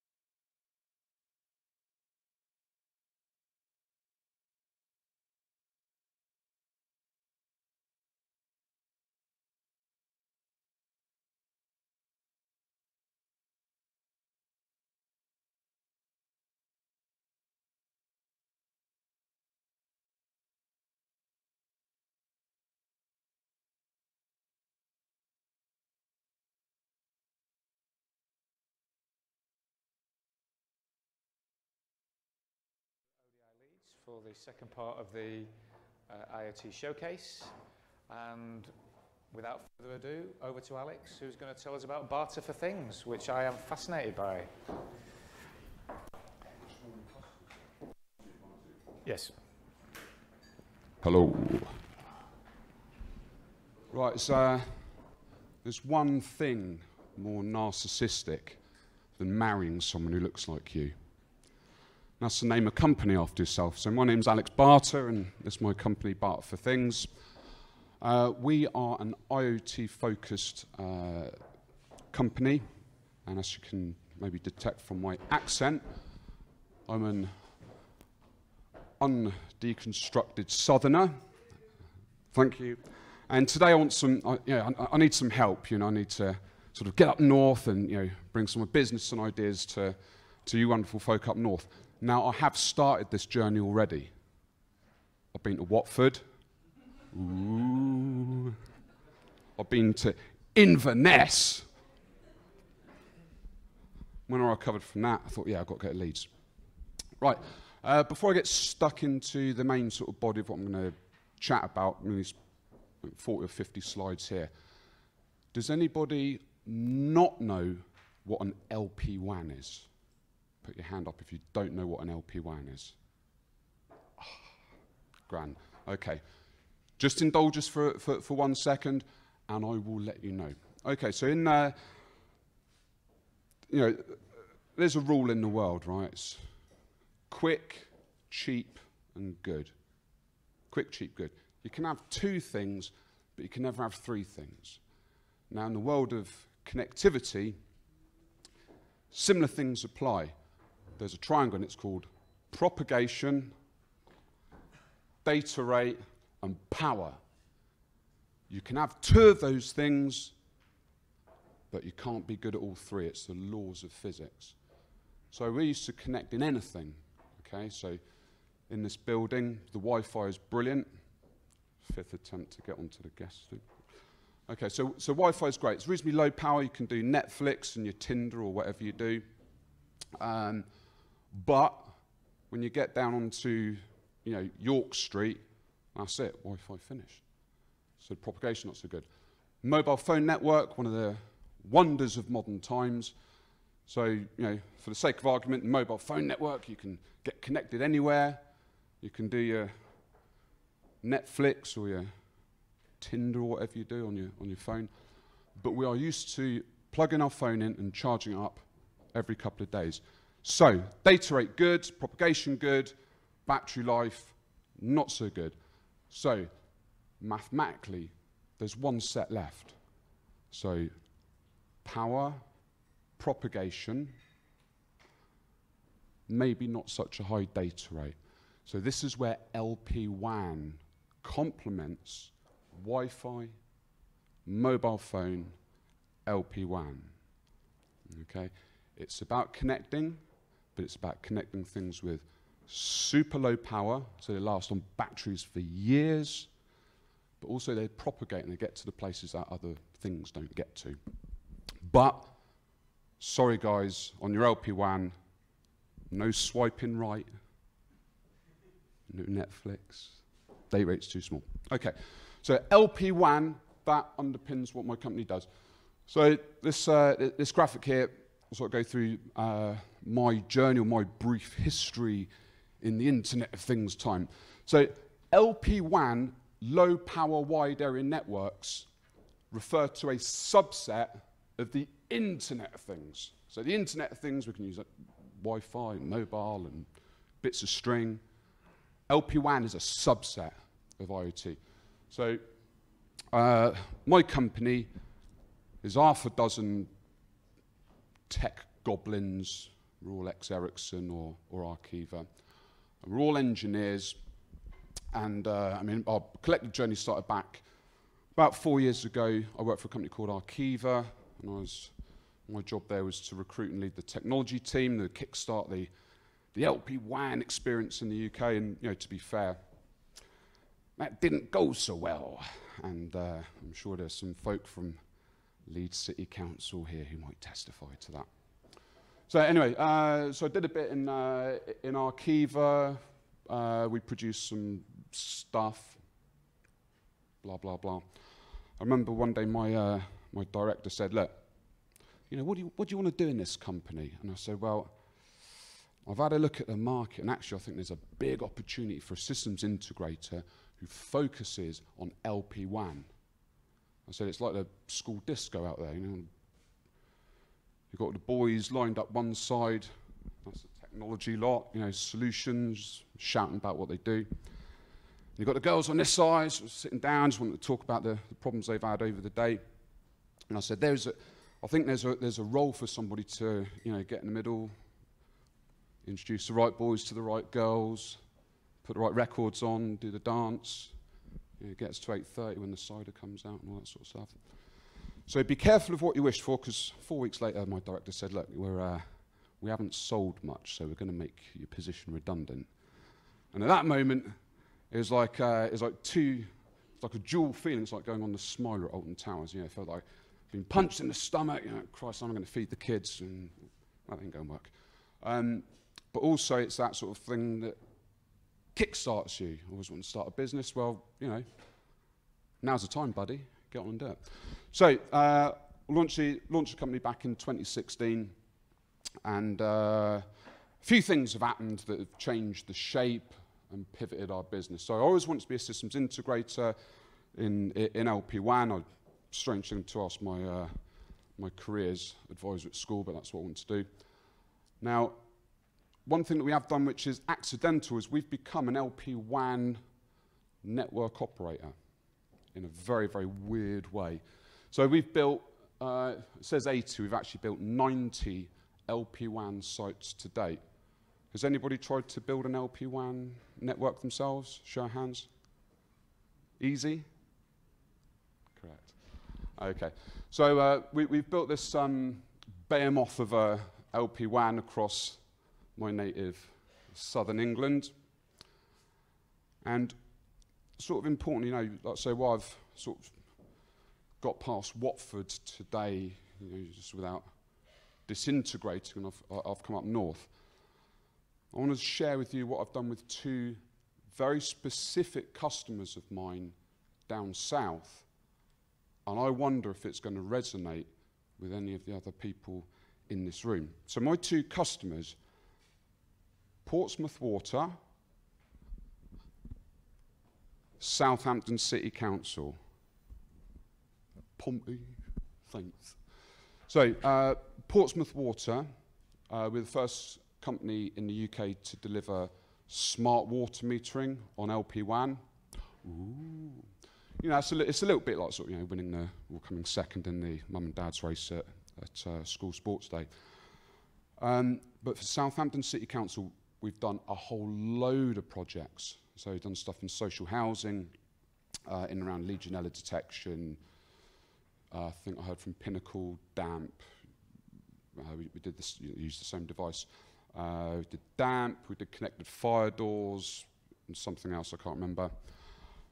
We've also delivered a project for the Department for Transport with Southampton City Council and Balfour Beatty in and around, yes, that's right, the national obsession of pothole detection. So we're using LP1 to detect potholes. Now, why is that interesting to you good folk up north? When Southampton, there was no government initiative, there was no help from Quangos, there's no external seeding of why Southampton City Council should use an LP1. Everything we've done has had a business case. Everything is about putting the citizens at the centre of what we do and to deliver better services, help reach our budget aspirations, but also to, you know, go through this whole digital transformation sort of set of activities that are really going to, you know, make us match fit for the rest of the 21st century. So Southampton City Council have cared not really for technology, it's been about the results, about the financial results. Over in Pompey, Portsmouth Water, the same thing. So the water industry in the UK, there are some real sort of movers and shakers. You know, there's Severn Trent, Anglian Water, guys like Yorkshire Water. You know, the companies are very innovative around what they do in water, meeting leakage and data and all that sort of stuff. Portsmouth Water, if you were to take a pub analogy, you'd have, Severn Trent, Yorkshire and Anglian all at the bar drinking cocktails and having fun, and Portsmouth Water would be sat in the corner with a pint of mild and a racing post, sitting quietly, doing nothing. So within 15 months, Portsmouth Water went from the proverbial guy in the corner to delivering the UK's first smart metering project on LP1, delivering the world's first pressure detection system using LP1 with a specific aim of combating leakage, which is a key UK government smart infrastructure objective, 9.1 or something like that. So Portsmouth Water, everything they've done has been about putting their client at the centre of what they do for their smart metering. It's been about meeting their regulatory compliance in how they're measuring pressure and leakage, and they're using LP1 because there's a business case behind it and it makes sense. So I'm just going to sort of pause there for a second because I just want that to sink in. Okay, this LP1 technology, it's real, and it absolutely answers business cases for people who look exactly like you in this room. Okay, I've said enough. Paul, shall I stop? Because if I don't, I'll carry on. Right, okay, round of applause. I'll just switch my... Hello? Hello? Yeah, there we go. Questions? Got one over there. Any other questions? I've got a question. So your LP1 is what? Is that a things network? Is it a what's your one? Digital Catapult's one? Things connected. What infrastructure are you using? Who cares? No, I say this. Paul, I need to move this conversation on right now. I've been in this this echo chamber of LP1 for 5 or 6 years now, and I've been sort of asked about the various merits of NB-IoT and LoRaWAN and Sigfox. Now, it is true that we use Sigfox. I have personally built LoRaWAN networks, and I know the ins and outs of NB-IoT to a working level. So yes, we use Sigfox to answer your question. So you're saying it doesn't matter? It doesn't matter. That's the... It's all about the business case. Forget standards and protocols, because it's nonsense. Okay, use what you've got to your hands and let the business case drive what you do. Good. So there's no vendor lock-in or anything like that? I'll do what I want. Right. My sites. Perfect. So for the clients as well? So they locked into you? I hope so. It's business, now right? We get to it. Now we get to it. I've got to keep myself in hair product, right? So, right, fine. So that we're good. Any other questions? So we could just wait for the microphone. There you go. Who are you and what's your question? Dr. Leonard Anderson, Kemuri, and I know Alex from a long time ago. Can you say something about the cost of LP1 versus other alternative techniques? Absolutely, Leonard. It's a good question. So there's an absolute cost in LP1, which means if we need to nibble away at mobile connectivity and pinch a bit of business from there, as we've done in Portsmouth with something I can't really tell you about, then yes, there's an exact sort of connectivity metric. But more than that, as you delve into what LP-WAN can actually help you deliver, it's about connecting things on battery power for years, but it is a managed connection. So it's not the Wild West of Wi-Fi, okay? But it's also the ability to stick a couple of AA batteries in something, put something anywhere that mobile doesn't get to.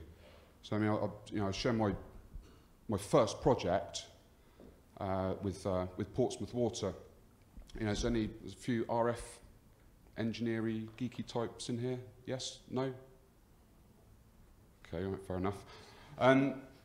Yeah, our first project was to connect something underground with a metal lid on it in a damp condition with water pouring all over the place. Now, if you try and connect something using mobile underground, good luck. If you put a metal lid over anything, if you sort of like, you get in the lift and it's, yeah, hi, Mum. Okay, so anything with metal, that's very difficult. So LP-WAN, because of how it transmits, remember our triangle, propagation, data, power, because of what we can do in the propagation and power part of that triangle in LP-WAN, that gets us out of those difficult places to reach. So the answer is it's cheaper. Yes. Yes. It should be more efficient and cheaper, and that's why lots of people are using it.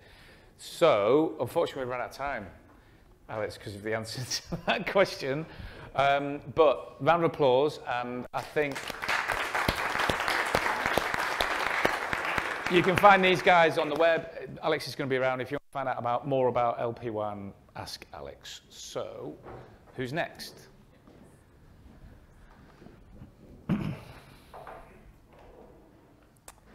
Andrea. Microphone.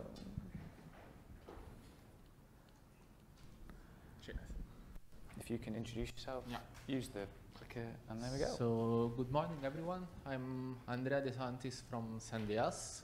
My business partner, Jujar, is sitting over there. And today I'm going to talk to you about how to combine Internet of Things with engineering simulations. So a few words about us. SendDS is a newborn company. We are based in Leeds, and we focus on Industry 4.0. Specifically, we provide digital engineering simulations. This is to help our customers to accelerate innovation and also to increase the efficiency of their products.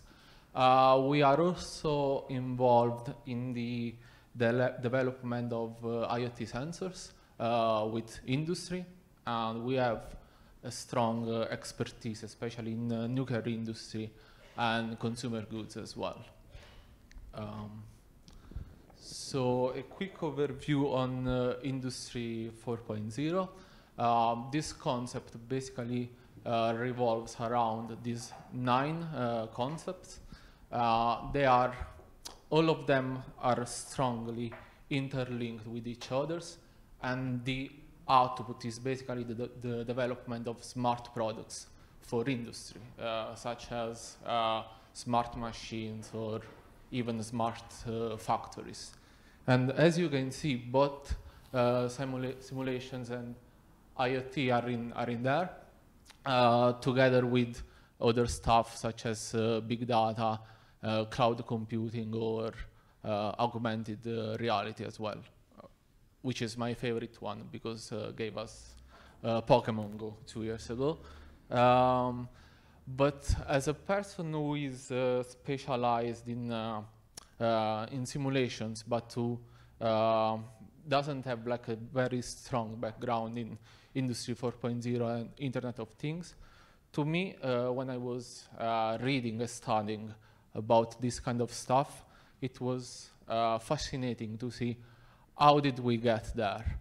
And computers and simulations were basically introduced into industry during what is called the third industrial revolution, and they will still play a very big role in the fourth industrial revolution, which is ongoing. So for those of you that are not familiar with digital engineering simulations, this slide will give just a very short overview. So basically, digital simulations or computer-aided engineering revolves around computer-aided design and around simulations of different phenomena. So, for example, the workhorses of digital simulations in Industry 3.0 were basically computational fluid dynamics. I think the name is pretty much self-explanatory. So it's the simulation of everything which involves the movement of fluids.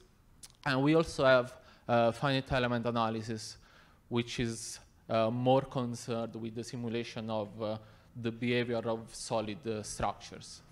Again, this is a very quick overview, and there is much more to digital engineering simulations than just that.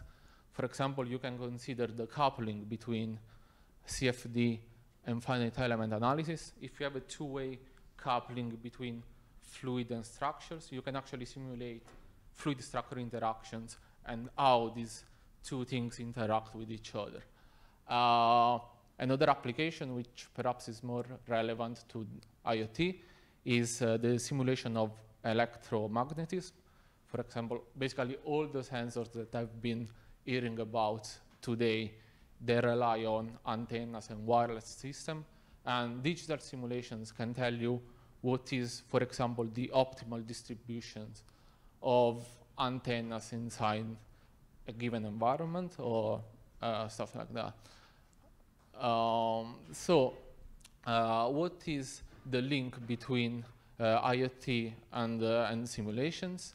Well, IoT is, relatively speaking, a new thing, and it poses a lot of engineering challenges. I've been heard about some of these challenges in the presentations before, and we identified these 4 points that are very important when engineering the IoT infrastructure, which are reliability, precision, robustness, and innovation. And hopefully, all of these should be achieved at a manageable cost. And for me, again, as a simulation engineer, it was satisfactory to see that engineering simulations are basically universally regarded as a critical tool to successfully deliver the Internet of Things infrastructure. And to give you an idea on how digital simulations can help in the development and the deployment of IoT, we have performed a simple case study, which is basically the flow of fluid over a heated cube, which can be emitting heat for any reason. This is a fairly simple case study, which is used as a benchmark in the literature. But you can also think as a simplified representation of what happens, for example, in your laptop when the CPU is heating up and the cooling fan is basically sucking in cool air to cool down the CPU.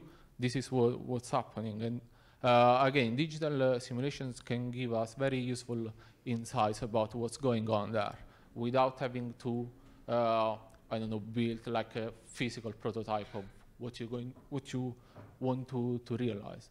The kind of output that we can get from a simulation of this case, for example, we can have an idea of how the flow field will evolve in our device. For example, in this case, you can see that basically this is a velocity map where the red colors correspond to high velocity blue colors correspond to low velocities. You can see that as the flow that is coming in impinges on the cube, which can be your CPU, you have low velocity regions which will basically lead to a less effective cooling. And that can be problematic for the CPU or for the sensor. And also what this nice animation is showing are these, technically these are called coherent turbulent structures. These are basically vortices which are generated by the impact of the flow on the cube. And you can see that these structures are generated at a very regular interval, and this can have a big impact on other properties which are more of an engineering interest in this case. For example, pressure and temperature. We can have an idea on what the temperature will be of the sensor. We can also have an idea of what the pressure fluctuations are going to be. And this has a direct impact on the design of this thing. So as you can imagine, simulations can really help to find answers to very critical design questions in a very quick and also cost-effective way.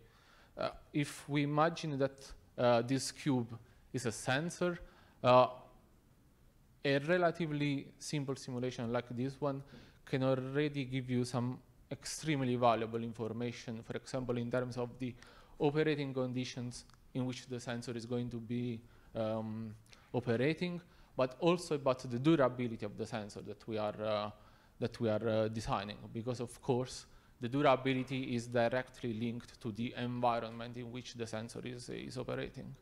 Another thing that simulations can help to do is to place the sensor in an optimal location inside a given environment. For example, I've been hearing about CO2 sensors to be placed inside homes, but what is a sensible location for a CO2 sensor? You can run a quick simulation of the room. You can see where you can expect the highest CO2 concentration or low CO2 concentration or pockets of CO2. And finally, if you trust your simulations enough, you can also use the numerical results to perform basically a sanity check on what is the output of the sensor. So to conclude this small overview, I would like to point out that engineering simulations have been around for a long time now, and they are a proven technology, they are mature, and they are reliable. And since the development of IoT poses extremely difficult challenges, simulations can be regarded as an extremely valuable tool to help to engineer the future of IoT. And this is especially true if we consider the possible integration between simulations and other stuff such as big data and cloud computing. And there is also a trend of democratization of simulations, which means that it's now possible to perform at least basic simulations online on the cloud. And so it is reasonable to expect that more and more people will pick up digital simulations as a tool to help them design IoT devices. And so this is all. And if you have any questions, I'm happy to take them.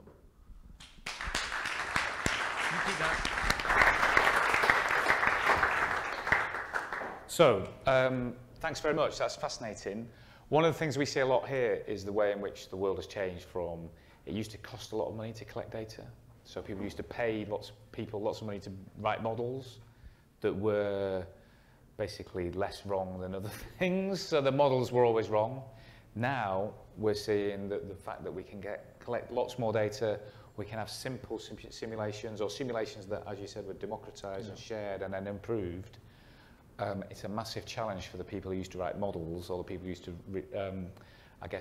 rely on models to do what they're doing. And that's another way in which IoT is disrupting and smashing into the old models of doing work and doing business. So that's my little point. Any questions? Is anyone using simulations as well as models or data? Wow. Andrea, you've got away with it. Yeah, so final round of applause. Thanks very much. So who's next? Steve, you knew before me who was on, didn't you? So we've got Steve from Save9. He's going to introduce himself. He's brought water and a bag. Very good. Over to you, Steve. Introduce yourself. You've got a clicker. Clicker, please. Yeah. There you go. Over to you. Good afternoon, everyone. My name's Steve Bromham. I'm from Save9. I've got a couple of colleagues with me here today as well. One person in particular is Rebecca Nettleship. She's a theoretical physicist and is working with us on a program to help us look at the different types of sensor technologies at a more technical level.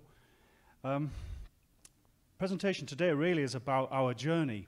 Save9 is a 2002 established business that provides IT and network solutions. And we got to a position where we were asked about broadband facilities where we are based, the locale, which is on the east coast of Yorkshire. We're based in Scarborough, and there's a rural landscape out there with terrible broadband connectivity.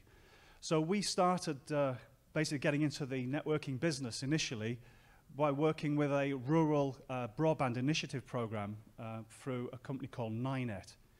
Now, NINET is wholly owned by North Yorkshire County Council, and they came to us and said, right guys, you know quite a bit about network connectivity and managing data. Can you help us out? We want to report to multiple public sector locations the quality of the network connectivity that we're putting in for them. Now, NINET, it was EU funded, big project all over North Yorkshire, from the east coast, from Scarborough up to Whitby, across towards Harrogate, Ripon, back down again, York, across to Malton, back again, a big ring, a big fibre network. And we basically set up an open source solution in MySQL, which is a database package now owned by, the license is owned by Oracle. But at the time it wasn't. And when we set it up, we managed to track live packets of data from Cisco routers at 563 locations. And that generated about 19 million records of data. So we had some experience in data right at an early stage in actually analyzing it and presenting it in a nice GUI for a network manager or an IT manager at, say, a hospital or perhaps based at a council office. So that's what we started off doing. We moved office and we got to this beautiful Georgian villa called Woodend. This is where we used to be based, our office. And the reason why we moved there is we needed more connectivity. And they had a NINET link in there, funnily enough. And it was a government-funded project, so we had lots and lots of bandwidth we could play with. Someone found out about the fact we had lots of bandwidth. In fact, it was a hotel, again, on the coast. And I'd mentioned already, internet's pretty awful in rural locations generally. It's getting better, of course, thanks to NINET and super-fast initiatives. But this hotel really needed better broadband for its guests because people were actually checking online and the hotel booking websites to the speed of the internet connectivity, and they were losing money. They were losing bookings. So we said, well, yeah, we've got a link we could potentially do. We've not done it before. We've done a bit of Wi-Fi for companies and for public sector organizations. And they asked us to do a feed for them because the cost, I think it was going to cost 20K just to put a leased line in, just the capital costs, civil engineering costs, to put it into that hotel. So we did it for a lot less than that. And we did a link, wireless point-to-point link, and we managed to give them about 450 meg throughput. They didn't use all of that, but we had the capacity. And it was quite a good experience, because from the back of that, the council found out that we were doing it, and they said, oh, we're not far from there. We've got this big visitor centre called the Spa Complex. Our internet's pretty terrible too. So we said, oh, right, okay, so we bounced a link off the hotel. Can you all see it at the top? That's the hotel I showed you earlier. And we bounced the link down to there. So before we knew it, we'd actually built this wireless network. Then the open air theatre, they had terrible internet too. So someone said to us, look, you guys do internet to the hotel and you do internet to this, the spa complex. We need it too. Before we knew it, we were building this wireless network, point-to-point links, across the town of Scarborough. So we thought, just a minute, there could be some money in this. So we decided to go and buy some land. And on that land was an old Yorkshire water reservoir, which had been imploded and closed down. So we bought a mast and some land. And here's one of my guys on our mast. Somebody mentioned Arkiva. It was Barter, wasn't it? You probably recognize that. That's a red zone mast as well. You're not supposed to go near it, and if you go up it, you have to go up with 2 people at a time. It's that bad. The intensity of the RF waves up there is pretty awful. So we can't spend too much time on our mast, by the way, when we're near the Arkiva mast. Someone had the idea as well recently to put one of those, like a London Eye up there, similar sort of concept, one of those roving wheels, and they had no idea what they were going to cause in terms of medical problems for their customers, but we won't go into that. Microwave their customers. So this is the south view. We can see for miles. I think you can probably get the gist of this. So we've suddenly opened up our entire network as a fixed wireless internet provider. So that's to the south of our first tower. That's to the north of our tower. And now we're rolling out other towers, and I'm putting in license agreements, not heavy-duty legal contracts like leases, with farmers, landowners, and we're building up a network of towers across the East Coast. We're extending into caravan parks, building base stations, and I'm going to get to the point soon, ladies and gentlemen, but what I'm trying to show you all here is we have an infrastructure, and off the back of that infrastructure, we can now offer, when we want to work, because at the beginning of this journey, we're right at the beginning of the IoT journey, this is what we hope to do. We hope to deliver on our 2 primary masts, which are about 20 meters tall, a LP1 connections to sensors. And the sensors that we are thinking of delivering, we're using the same business model that we used with the tourism industry. It was our locale, it was the open air theatre, it was the hotel, it's the B&Bs that we serve, it's the farmers who are in the agricultural settings around us that we're serving, we're providing high-speed internet to. We see a lot of flooding problems. You've probably seen stuff at York or Malton, a couple of places in North Yorkshire that frequently, every couple of years, suffer terrible floods. So we reckon we're in a prime position because of our location to help out. Because of our rural positions of our base stations and our towers, we believe that we can start looking at the tributaries to these rivers to say, look, here are pieces of data, patterns of behavior in perhaps the flow of water and the height of liquids that give an indicator perhaps to authorities or interested parties or even businesses who just want to know if their premises are at risk or their warehouse is going to flood. Giving them ideas that working with partners who have got the technologies and experience in delivering this to actually provide real value. So that's where we are at the beginning of our journey. We have so many inquiries now. We get quite a lot of landowners and farmers saying, look, I need internet. And these lease agreements that we have with them help us on our journey. And I've just gone and bought 3 ex-military masts. Now, it's quite high-end kit. If you imagine the back of a lorry, they use ISO containers. And ISO containers have got a set size because they're designed to be delivered from a lorry to a ship, from the ship to a docking port, from the port back onto another lorry, anywhere in the world. Now, these containers were deliberately designed by Clark Masts as a container base using an ISO base. So we can use a lorry to ship them anywhere very quickly to set up temporary masts. So if you're interested in working with us on a pilot project on IoT, please give me a shout. We've got masts we can have up in a field within a few hours if you think about it, provided we can get that lorry to pick it up, a low loader, and then we can get these masts erected within minutes. They're based upon basically an air regulator, pressure the mast, air pressure pushes it up to the top, lock it down, you have a ready-made mast with a very stable base. So you can evaluate, do IoT pilot projects that might last months or even years, or even turn it into a fixed mast implementation with some concrete blocks. And the idea is you weigh it down with either sand or cement blocks to keep it stable so we don't want it falling over. I wanted to just use this, this image to give you an indication of the kind of impact that water levels can have on business and tourism, and having advance notice of it can really save a lot of a cost to companies, such as a pub, for example. Now, a lot of these guys in York, this is a picture of York on the River Ouse, and can you just pay particular attention, please, just to the height of the fence and the bollards and all the people where they all currently are. And this pub here, which you may have frequented in York, just look at the level of the pavement in relation to the windows.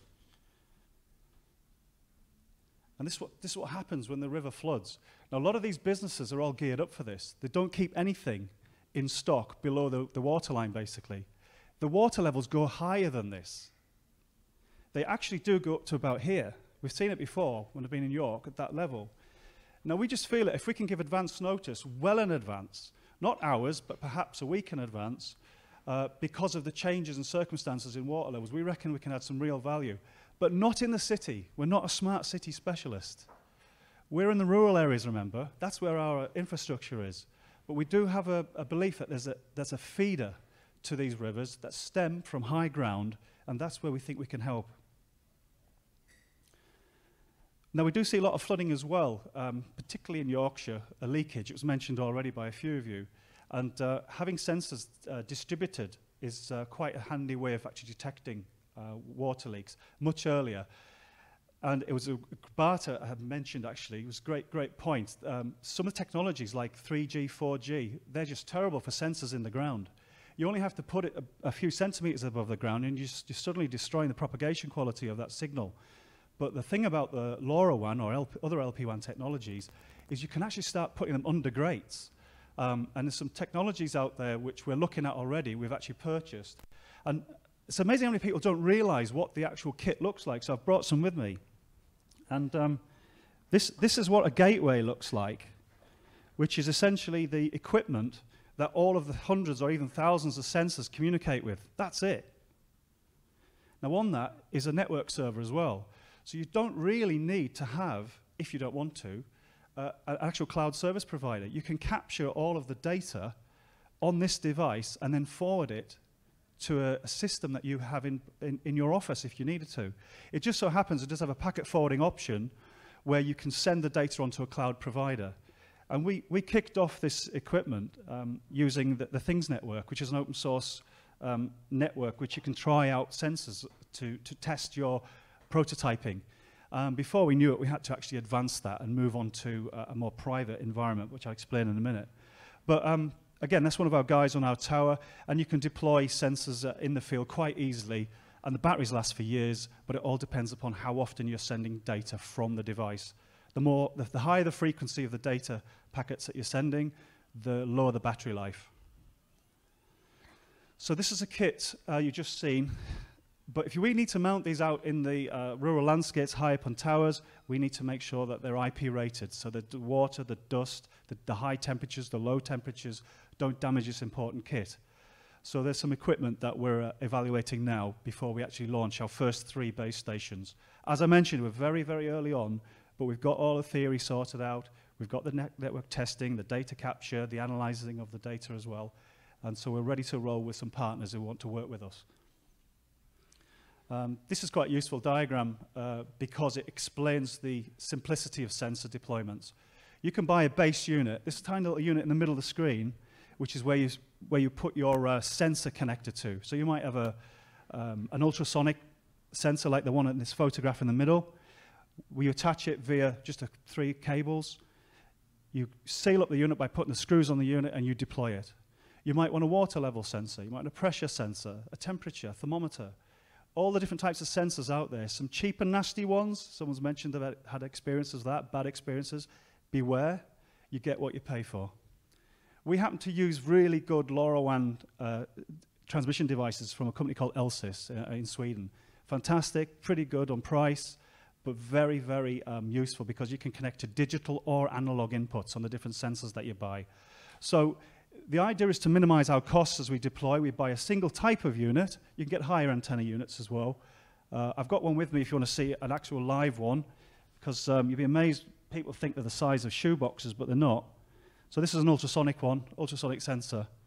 And the idea is you can mount it under a bridge or perhaps an overhang, and it points down on the water. And the accuracy of this is it can measure water levels in whatever time interval you want, but roughly 1 millimeter accuracy per meter. So it could do a 10 meter, have it really quite high up on a fixed point, and just constantly tracking and monitoring the height of the liquid below it. So that's the kind of size. And again, that'll last years on a lithium battery. Okay. There are some other devices which you can use, for example, subterranean.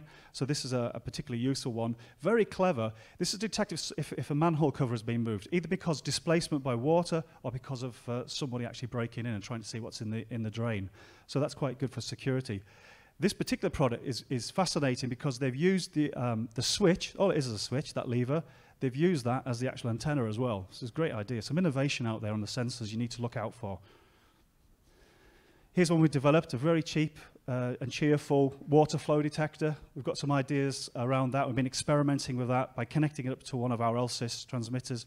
We think it'd be quite useful in sports fields where they do a lot of use of water. For example, cricket, we're in a cricket club. We lease a floor where our office space is. So we've got monitoring of water of the use of water at the cricket field. Where there isn't Wi-Fi, they don't want to put a 3G or 4G connection in because it's in a bad signal area perhaps. And this kind of thing allows you to do micro metering, smart metering. There's lots of software products out there. There's a glut of it. You've probably all used a lot of them yourselves. Some really popular ones, but one of the ones we like that you pay for, unfortunately, not one of the freebie ones, is this product. And it's the WMW, and it's got some fantastic user interfaces. And from our perspective, we want to make it easy for the end user. We want to make their experience quick and easy. Just log onto a portal. There it is. It all makes sense. Nothing complicated. And that's a particular product we like. And there's another company. This is a proprietary package as well, which is all to do with water. You probably sense there's a bit of a focus here on water monitoring and management. But these guys are really on the ball. They've actually got a satellite imaging system whereby, I mean, it's not their own software, they've brought it in, but they have a technology where the satellites are actually taking photographs at high resolution, extreme high resolution, of the landscape. Again, typically rural landscapes at the moment. And they're then superimposing interval photographs. So if you can imagine staged photographs at a set interval from the satellite. And then they use some artificial intelligence to look at the differences between the photographs, and they're actually detecting leaks using satellite imagery. It's very, very fascinating. And they have this software suite, which is the Aqua Advanced. I've been invited down to Bristol to look at their operation. I'm looking forward to that. And that particular software package does a lot of what the other packages out there do. But one of the things we became acutely aware of discussing with businesses who are interested in monitoring assets and people and is that they don't want to have a different app for every type of sensor deployment they've got. And that is going to be the biggest challenge. With already thousands of options out there, people do not want to go to a different portal every hour. They want to have one pane of glass to look at. And so these guys have cottoned onto it. So the chaps at Suez have come up with a system that allows you to integrate really sophisticated radio telemetry systems into a less sophisticated rapid deployment IoT solutions based on LP1s. And these are a couple of screenshots. So they're very clever in terms of how they're approaching their business model and selling their software solutions to the water industries. And there are some particularly impressive providers out there which have got very highly calibrated measuring instruments, sensors, which are LoRaWAN compatible. And again, LoRaWAN tends to be a stack that we're particularly comfortable with. And these are the sorts of readings that you can take from water. So, for example, you can look at the acidity levels. You can look at the ions at very granular level, at the chemistry of the water that you're monitoring remotely. But what's critical about this is there's no point being able to do that unless the accuracy of those sensors is very high, scientifically calibrated almost. You can get a lot of cheap and cheerful sensors out there that just won't cut the mustard. And this is where we think we're going to find our opportunities. The I deliberately put these map point pins on because I wanted to give you a sense where we think it's going to go. With our masts being high up on strategic locations so that we can deliver fixed wireless internet and IoT, we are going to be putting high-resolution 4K cameras on these masts. They aren't, we hope they're not going to be too intrusive because of their position high up, so there's no privacy issues there, we believe. But the idea is that if we use augmented systems where the sensor data is represented by icons on a landscape, and a user can click on that particular icon and get information, the visual side of things isn't just bells and whistles and making the GUI look lovely, it's about people being able to see the environment. So if they are looking at a floodplain, they've got a visual impression of what's going on, and then they can click on a sensor to see a level of a reservoir. So that's our concept. We think that's where it's going to head. And then the concept of hyperlinking, we're all used to it in web pages, but we think that's where it's heading to, where you'll be able to look at a sensor, click on the sensor, and it hyperlinks to it, so it takes you to perhaps a visual. And I have to state that LoRaWAN is not good for sending images. It's terrible. But the idea is that you might use other types of image capture devices in the vicinity. Again, going back to the original start of this presentation, our business was set up around the local economy, the rural economy, the tourism industry. And just to finish off, I think that we'll be able to help people who are thinking of, for example, going to tourist resorts, who look at the smartphone and they say, oh, tomorrow or this afternoon it says it's going to be downpour, it's going to be grey skies. I mean, how many people here have looked at an app, please put your hands up, and they've told you the weather's terrible where you are, but in reality it's beautiful sunshine? Lots of you. And so what we feel is that sometimes these IoT solutions will allow you to look at the temperature, look at the sunshine levels, get a visual, and you want to look what it's like down on the beach, click on the link, click on the hyperlink to the base station looking over the beach. Tap on it, there you are, you've got a visual. That's it, thank you very much.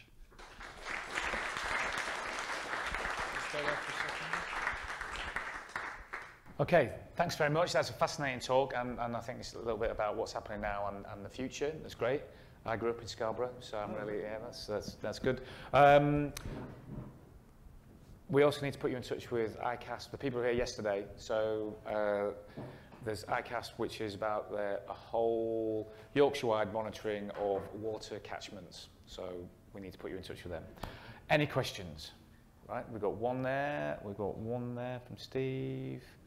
Anyone else? While we're talking, if you've spotted our IoT Things Network gateway on the window, but if you press the button when you're getting a cup of coffee or tea, that goes on our website and tells you how many we've had in here. But we did that to see if we could link it all together. But yes, if you can make sure you press the button in the same way that Steve's doing with his experiments. So, Steve, question? Hi there, Steve James from Bradford Council. The first is a point rather than a question. Our next use case, we're looking at putting gateways on street posts, street lamp columns.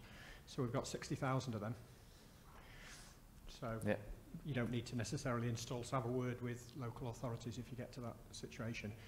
The other one is on dashboards and the likes. It's considering where the sensors are, the types of sensor, but also operationally the people who are likely to need access to that data. They also will be using non-sensor stuff, so they'll be getting cases in from their CRM systems here, there and everywhere, so there needs to be a consideration about not necessarily one dashboard for all their sensors, but how that can link in with the other activities that they need to do that's non-sensor based. Thank you. And there was a question over here. Any other questions? Great, next one. And then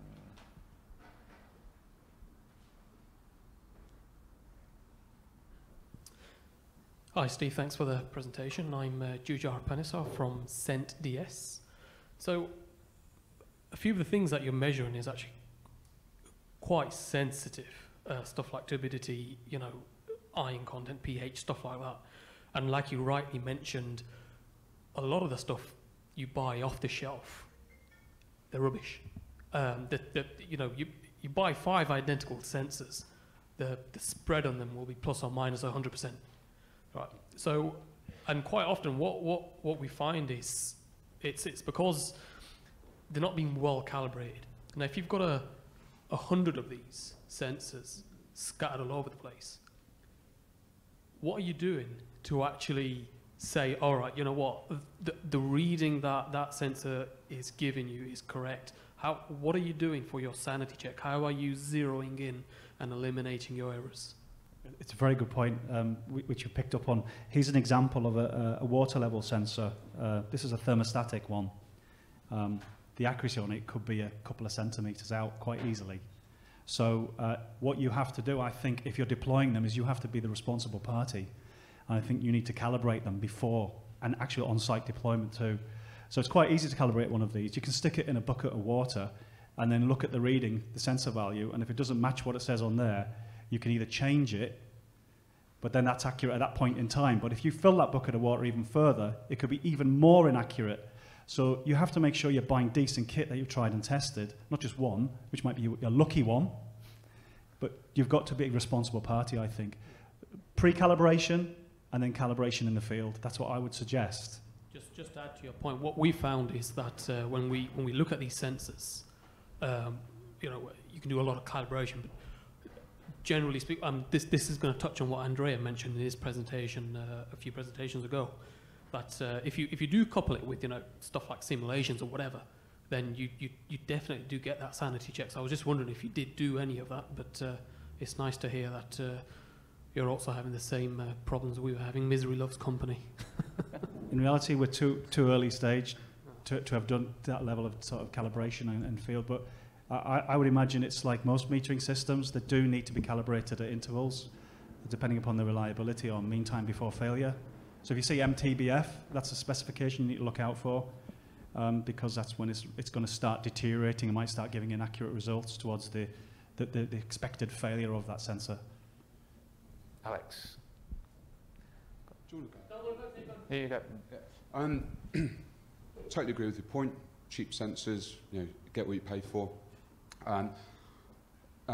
Steve, I totally get what you're doing.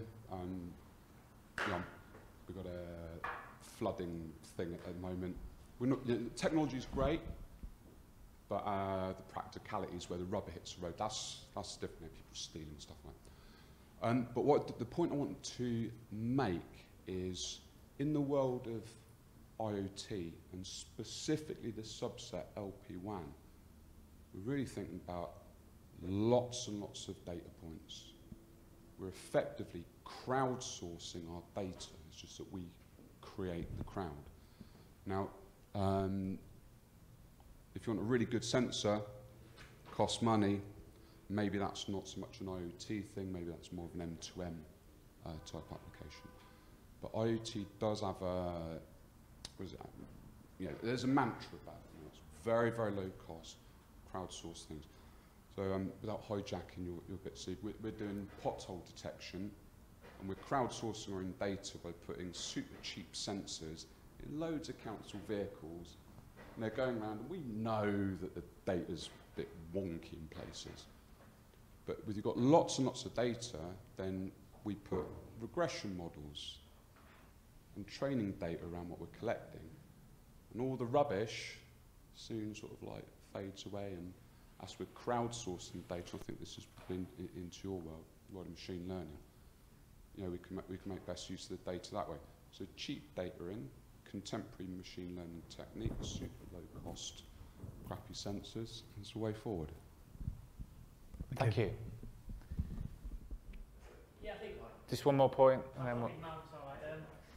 I think every IoT thing I go to, sensors are mentioned every time. The lack of affordable indication sensors, as opposed to high value calibrated airports I've done now, so which is Just for the live stream. Oh, just for the live stream. Okay. Yeah. Yeah. So basically, yeah. I mean, if you deploy 1,000 air temperatures to give you an indicator around a city, as opposed to one that gives you an accurate calibrated result, which would you prefer, indicators or actual results? So one of the things we've come across a lot of time is things about road temperature. A council or a customer would want to see 30 streets measured as an indicator rather than actual true figure. So going back to your point, is LP1 is more indication rather than accurate data you want every hour, 0.01%. You prefer to pay £30,000 for that sensor, you're going to put a SIM card in, are you, rather than LP1. So my feeling is LP1 is what you say, it's indicators rather than true data. So. Thank you. So we're running miles behind. So we've got 2 more talks just to go through. But thanks very much. Thanks. And we'll crack on to conversations. That's brilliant. Yeah. So while the slides have been put up, my name's Neil Hall. I'm from Dales Landlet. And really just to keep the flooding thing going, I'm going to talk a little bit about our interest in flooding and predicting flooding. Myself and my colleague here, Peter Josie, we should be here today and tomorrow, so let's have a bit of a discussion about it. Thank you. Oops. So I got interested in flooding back in about 2015, 2016 when that big flood hit, the Yea Valley in particular. I remember walking out down the road where I live and watching the torrent of water going down the Yea and wondering why on earth nobody knew that was going to happen.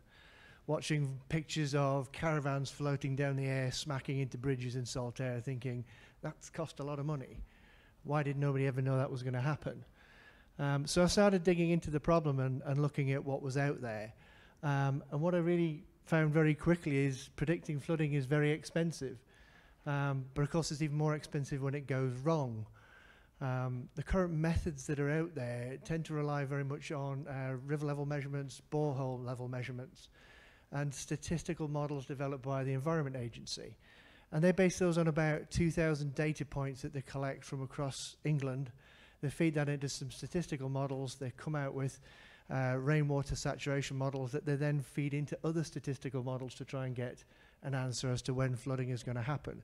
And then they let us all know by text. They're doing their best, but they don't have very much in the way of ground truth information that's coming into them in a real-time environment. So it's very expensive and it's very slow to respond.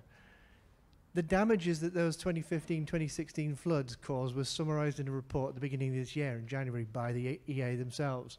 And that came to 1.6 billion. That's a huge amount of damage.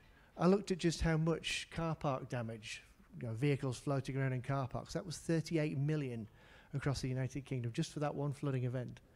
If you go back and you start looking at other big impacts as well, then you've got the agricultural sector as well. That suffers huge losses every time there's big flooding. 400 million in the 2010-2012 period. So what's the problem? Why is it hard to do? Well, the problem actually turns out not to be the rainfall. It actually turns out to be how much water is already in the ground. It's either too wet or it's too dry and flooding will start. You'll get runoff from a heavy rainfall on wet ground because nothing can soak in. You get a flash flood from runoff from a dry ground because nothing can soak in. So there's this kind of narrow band where everything will soak through and make its way into the natural water courses. And there's a lot of understanding about that happens, but what it turns out is understanding the soil moisture itself is the difficult bit because there's no real ground truth information coming back from that. So this soil moisture is actually very critical to flooding. It's also very critical to the agriculture industry as well. It's obvious. If your crops have not got enough water in the ground, they're going to suffer. Their quality goes down, the market price of those goes down, they suffer from diseases, pests, etc. So it becomes very important in the farming community to understand just how much is there. And a lot of that farming community is in the upper level catchment areas of the areas that suffer from flooding. So there's quite a close link between the farming community and what's happening with flooding. So what we've started to do is look at developing a large area sensor network for monitoring groundwater and soil moisture out there. It needs to be a large network. It needs to be something that can capture it from the farming communities, capture it from the upper level catchment that the flooding communities and the flooding modelling people want to look at as well. It'll help farm efficiency and it'll help improve flood management. But the problem that we've got is that the sensors out there, to the point that was just made in the previous discussion and yourselves, the sensors out there for this sort of thing are actually very expensive. You can take one sensor, it'll cost you about £1,000 to get one set of data points for soil moisture in the field. Therefore, those sensors don't get used in large IoT networks. They only actually get used by soil scientists and guys from the EA that go out in the van, they monitor it on a daily basis manually, and they come back to the lab with the data. There's no real time. It's too expensive. So we've started looking at how we develop a sensor that's 10 times cheaper than that. And to the point, cheap sensors? No. Sometimes you can make cheap sensors and still get high quality data, and that's what we're aiming at. And I'm happy to talk to anybody afterwards about how we're doing that. It's probably a bit more than this talk can actually really contain. So what we're basically looking at developing is a network where we've got a sensor placement out in the key areas. We're putting these sensors in the ground, they're gathering the soil moisture data. I think that's fairly obvious from the discussions we've had so far about the activity of that. And we're putting it together in a layered set of mapping with the ground data, the moisture map itself, and then the rainfall radar and the rainfall maps that are coming to generate this kind of layered approach, which gives us a real world view of what the risk is to flooding. And not just for the next 24 hours. What we want to do is do it for the next 5 to 7 days and produce that quality of data. That gives people time to do things like closing a car park that they know is going to flood at the end of the week and saving some of that portion of the 38 million that gets wasted. So what we're doing right now is we're taking our sensor design and we've started trials with Ferroscience, and we've started some trials with a group, a smart farming community called Precision Decisions, who've been kind enough to say, come and put these in our fields. And Ferroscience has said, yeah, come and put these in our test sites, because they like the way the stuff performs, they like the data that's coming off it. And above all, they like that cost point that means that we can actually, at last, generate a large area network of soil moisture that we can feed into the EA and give them that ground truth information that they need, but we can also give the farming community the information that they need to improve their farming techniques and just produce better quality crops. That's basically what we're doing. Happy to talk any more to anybody who wants to do a bit more information about it, talk about the sensors, talk about the technology we're using to develop accurate, cheap sensors. Thanks very much for your time.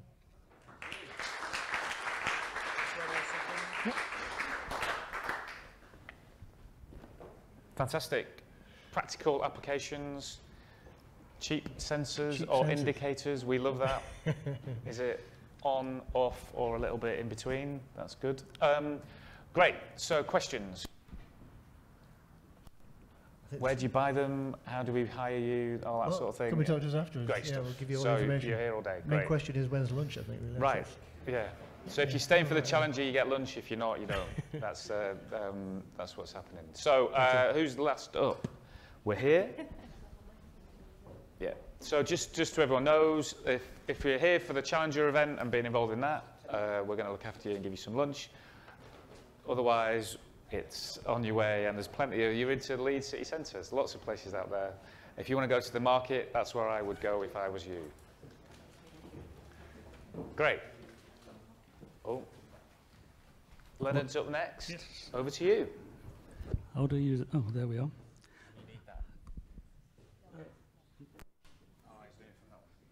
No, I'm using my Apple, right? I'm Dr. Leonard Anderson. I'm the founder and CEO of Comuri. We're a small startup organisation, obviously using IoT and data analytics for some quite specific purposes. But the point I want to make, it's the data that we're collecting, it's the action required is where we're trying to get the benefits to society. And although we're currently depending on the health sector, we're our key market area, the message is still the same, right? It's what you're going to do with the data. And I think in the challenges that are coming along, there's the housing sector we want to work with as well. So action from data in a number of different areas. I'll be quite quick, very few words. The care pathways are important, right? What do people have around themselves? Body sensors, temperature, heart rate. Ideally, we want the prevention market where we can collect data about people and what they normally do, because that's the low-cost solution, right, is to be able to keep people fit and prevent damage. The high-cost part of the health service is when somebody does have a fall. For example, it costs billions, you're in hospital, and to take the point about Alex, about cost cases, there's got to be a business case. And one of the things is a day in hospital, right, can easily pay for one of our devices for a year, right? Discharge from hospital is important, and the reablement process that I'm sure a number of the councils have got, it's making sure that people can get back to health, right, before going back to normal living and back to good well-being. So action, we need to know what to do by collecting the data. Housing is another one. The area we've come across is there's a lot of costs involved in looking after social housing. I just pick one as an example, right? If you have to go and check for a void, it means visiting the site. It's a very costly visit. If you want to check a fire alarm and do that sort of thing, a lot of these things can now be done remotely with IoT devices. Garbage collection is another one. Why do you go to a property or an area where there's nothing to collect? Do something early, you'll be able to reduce your costs. We're going to have a good benefits case. What we have done, and I'll give you an example, we have put our sensors inside a power socket. So what we're doing is measuring motion. There's a motion sensor there, a good quality one from Panasonic, temperature, power supply. We've also got humidity. We've got a temperature sensor. We could alert if the temperatures are very high in a house. And because it's got a motion sensor, we can measure voids. So it's a very simple product to understand. That, in fact, is a GSM product, because when we started, we weren't sure that we would have good enough LP1 network coverages. What we're planning to do is to convert this to LP1. So, and the reason it's so large is because of the battery power. We've got a very powerful GSM transmitter in there. Why are we going to Sigfox? Well, it doesn't have to be Sigfox. There is our replacement pendant alarm. It's also a motion sensor, so we can actually detect when somebody isn't wearing their pendant alarm. It also happens to be waterproof, right? So you can put it underwater and it will probably still transmit quite easily. And we develop, well, we've got a fire sensor, and we're developing other products. So those are our data collectors. What the issue is, we're collecting far too much data. So these are typical of the sort of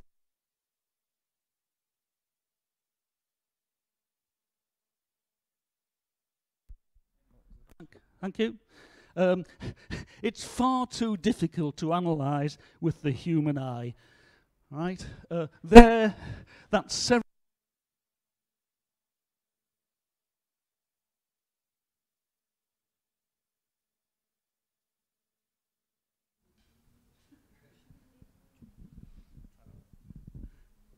That's better? Yeah, okay. You cannot hope to analyze that. So what we do is our analytics engine converts that into, and I call it machine learning without any debate about it. So we can look at a number of properties where people are living. If it's a green day for a particular person, they're all right. Or the sensors, on average, are what is normally happening in a property. We give alerts if there's a big change from what people normally do.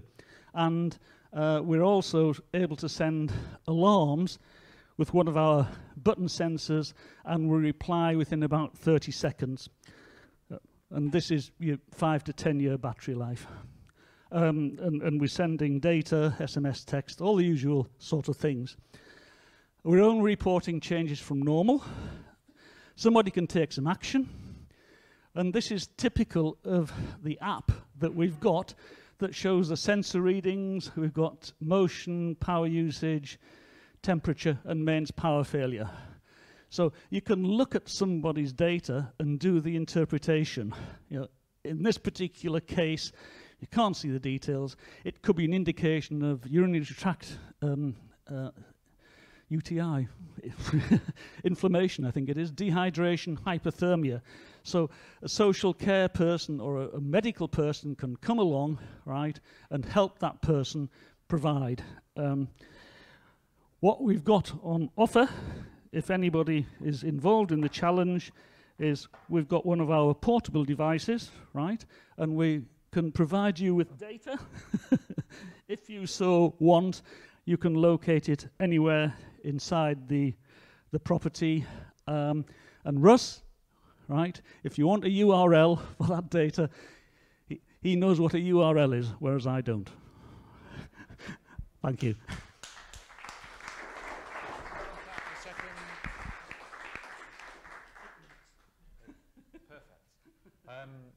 Thanks so much. A real life application.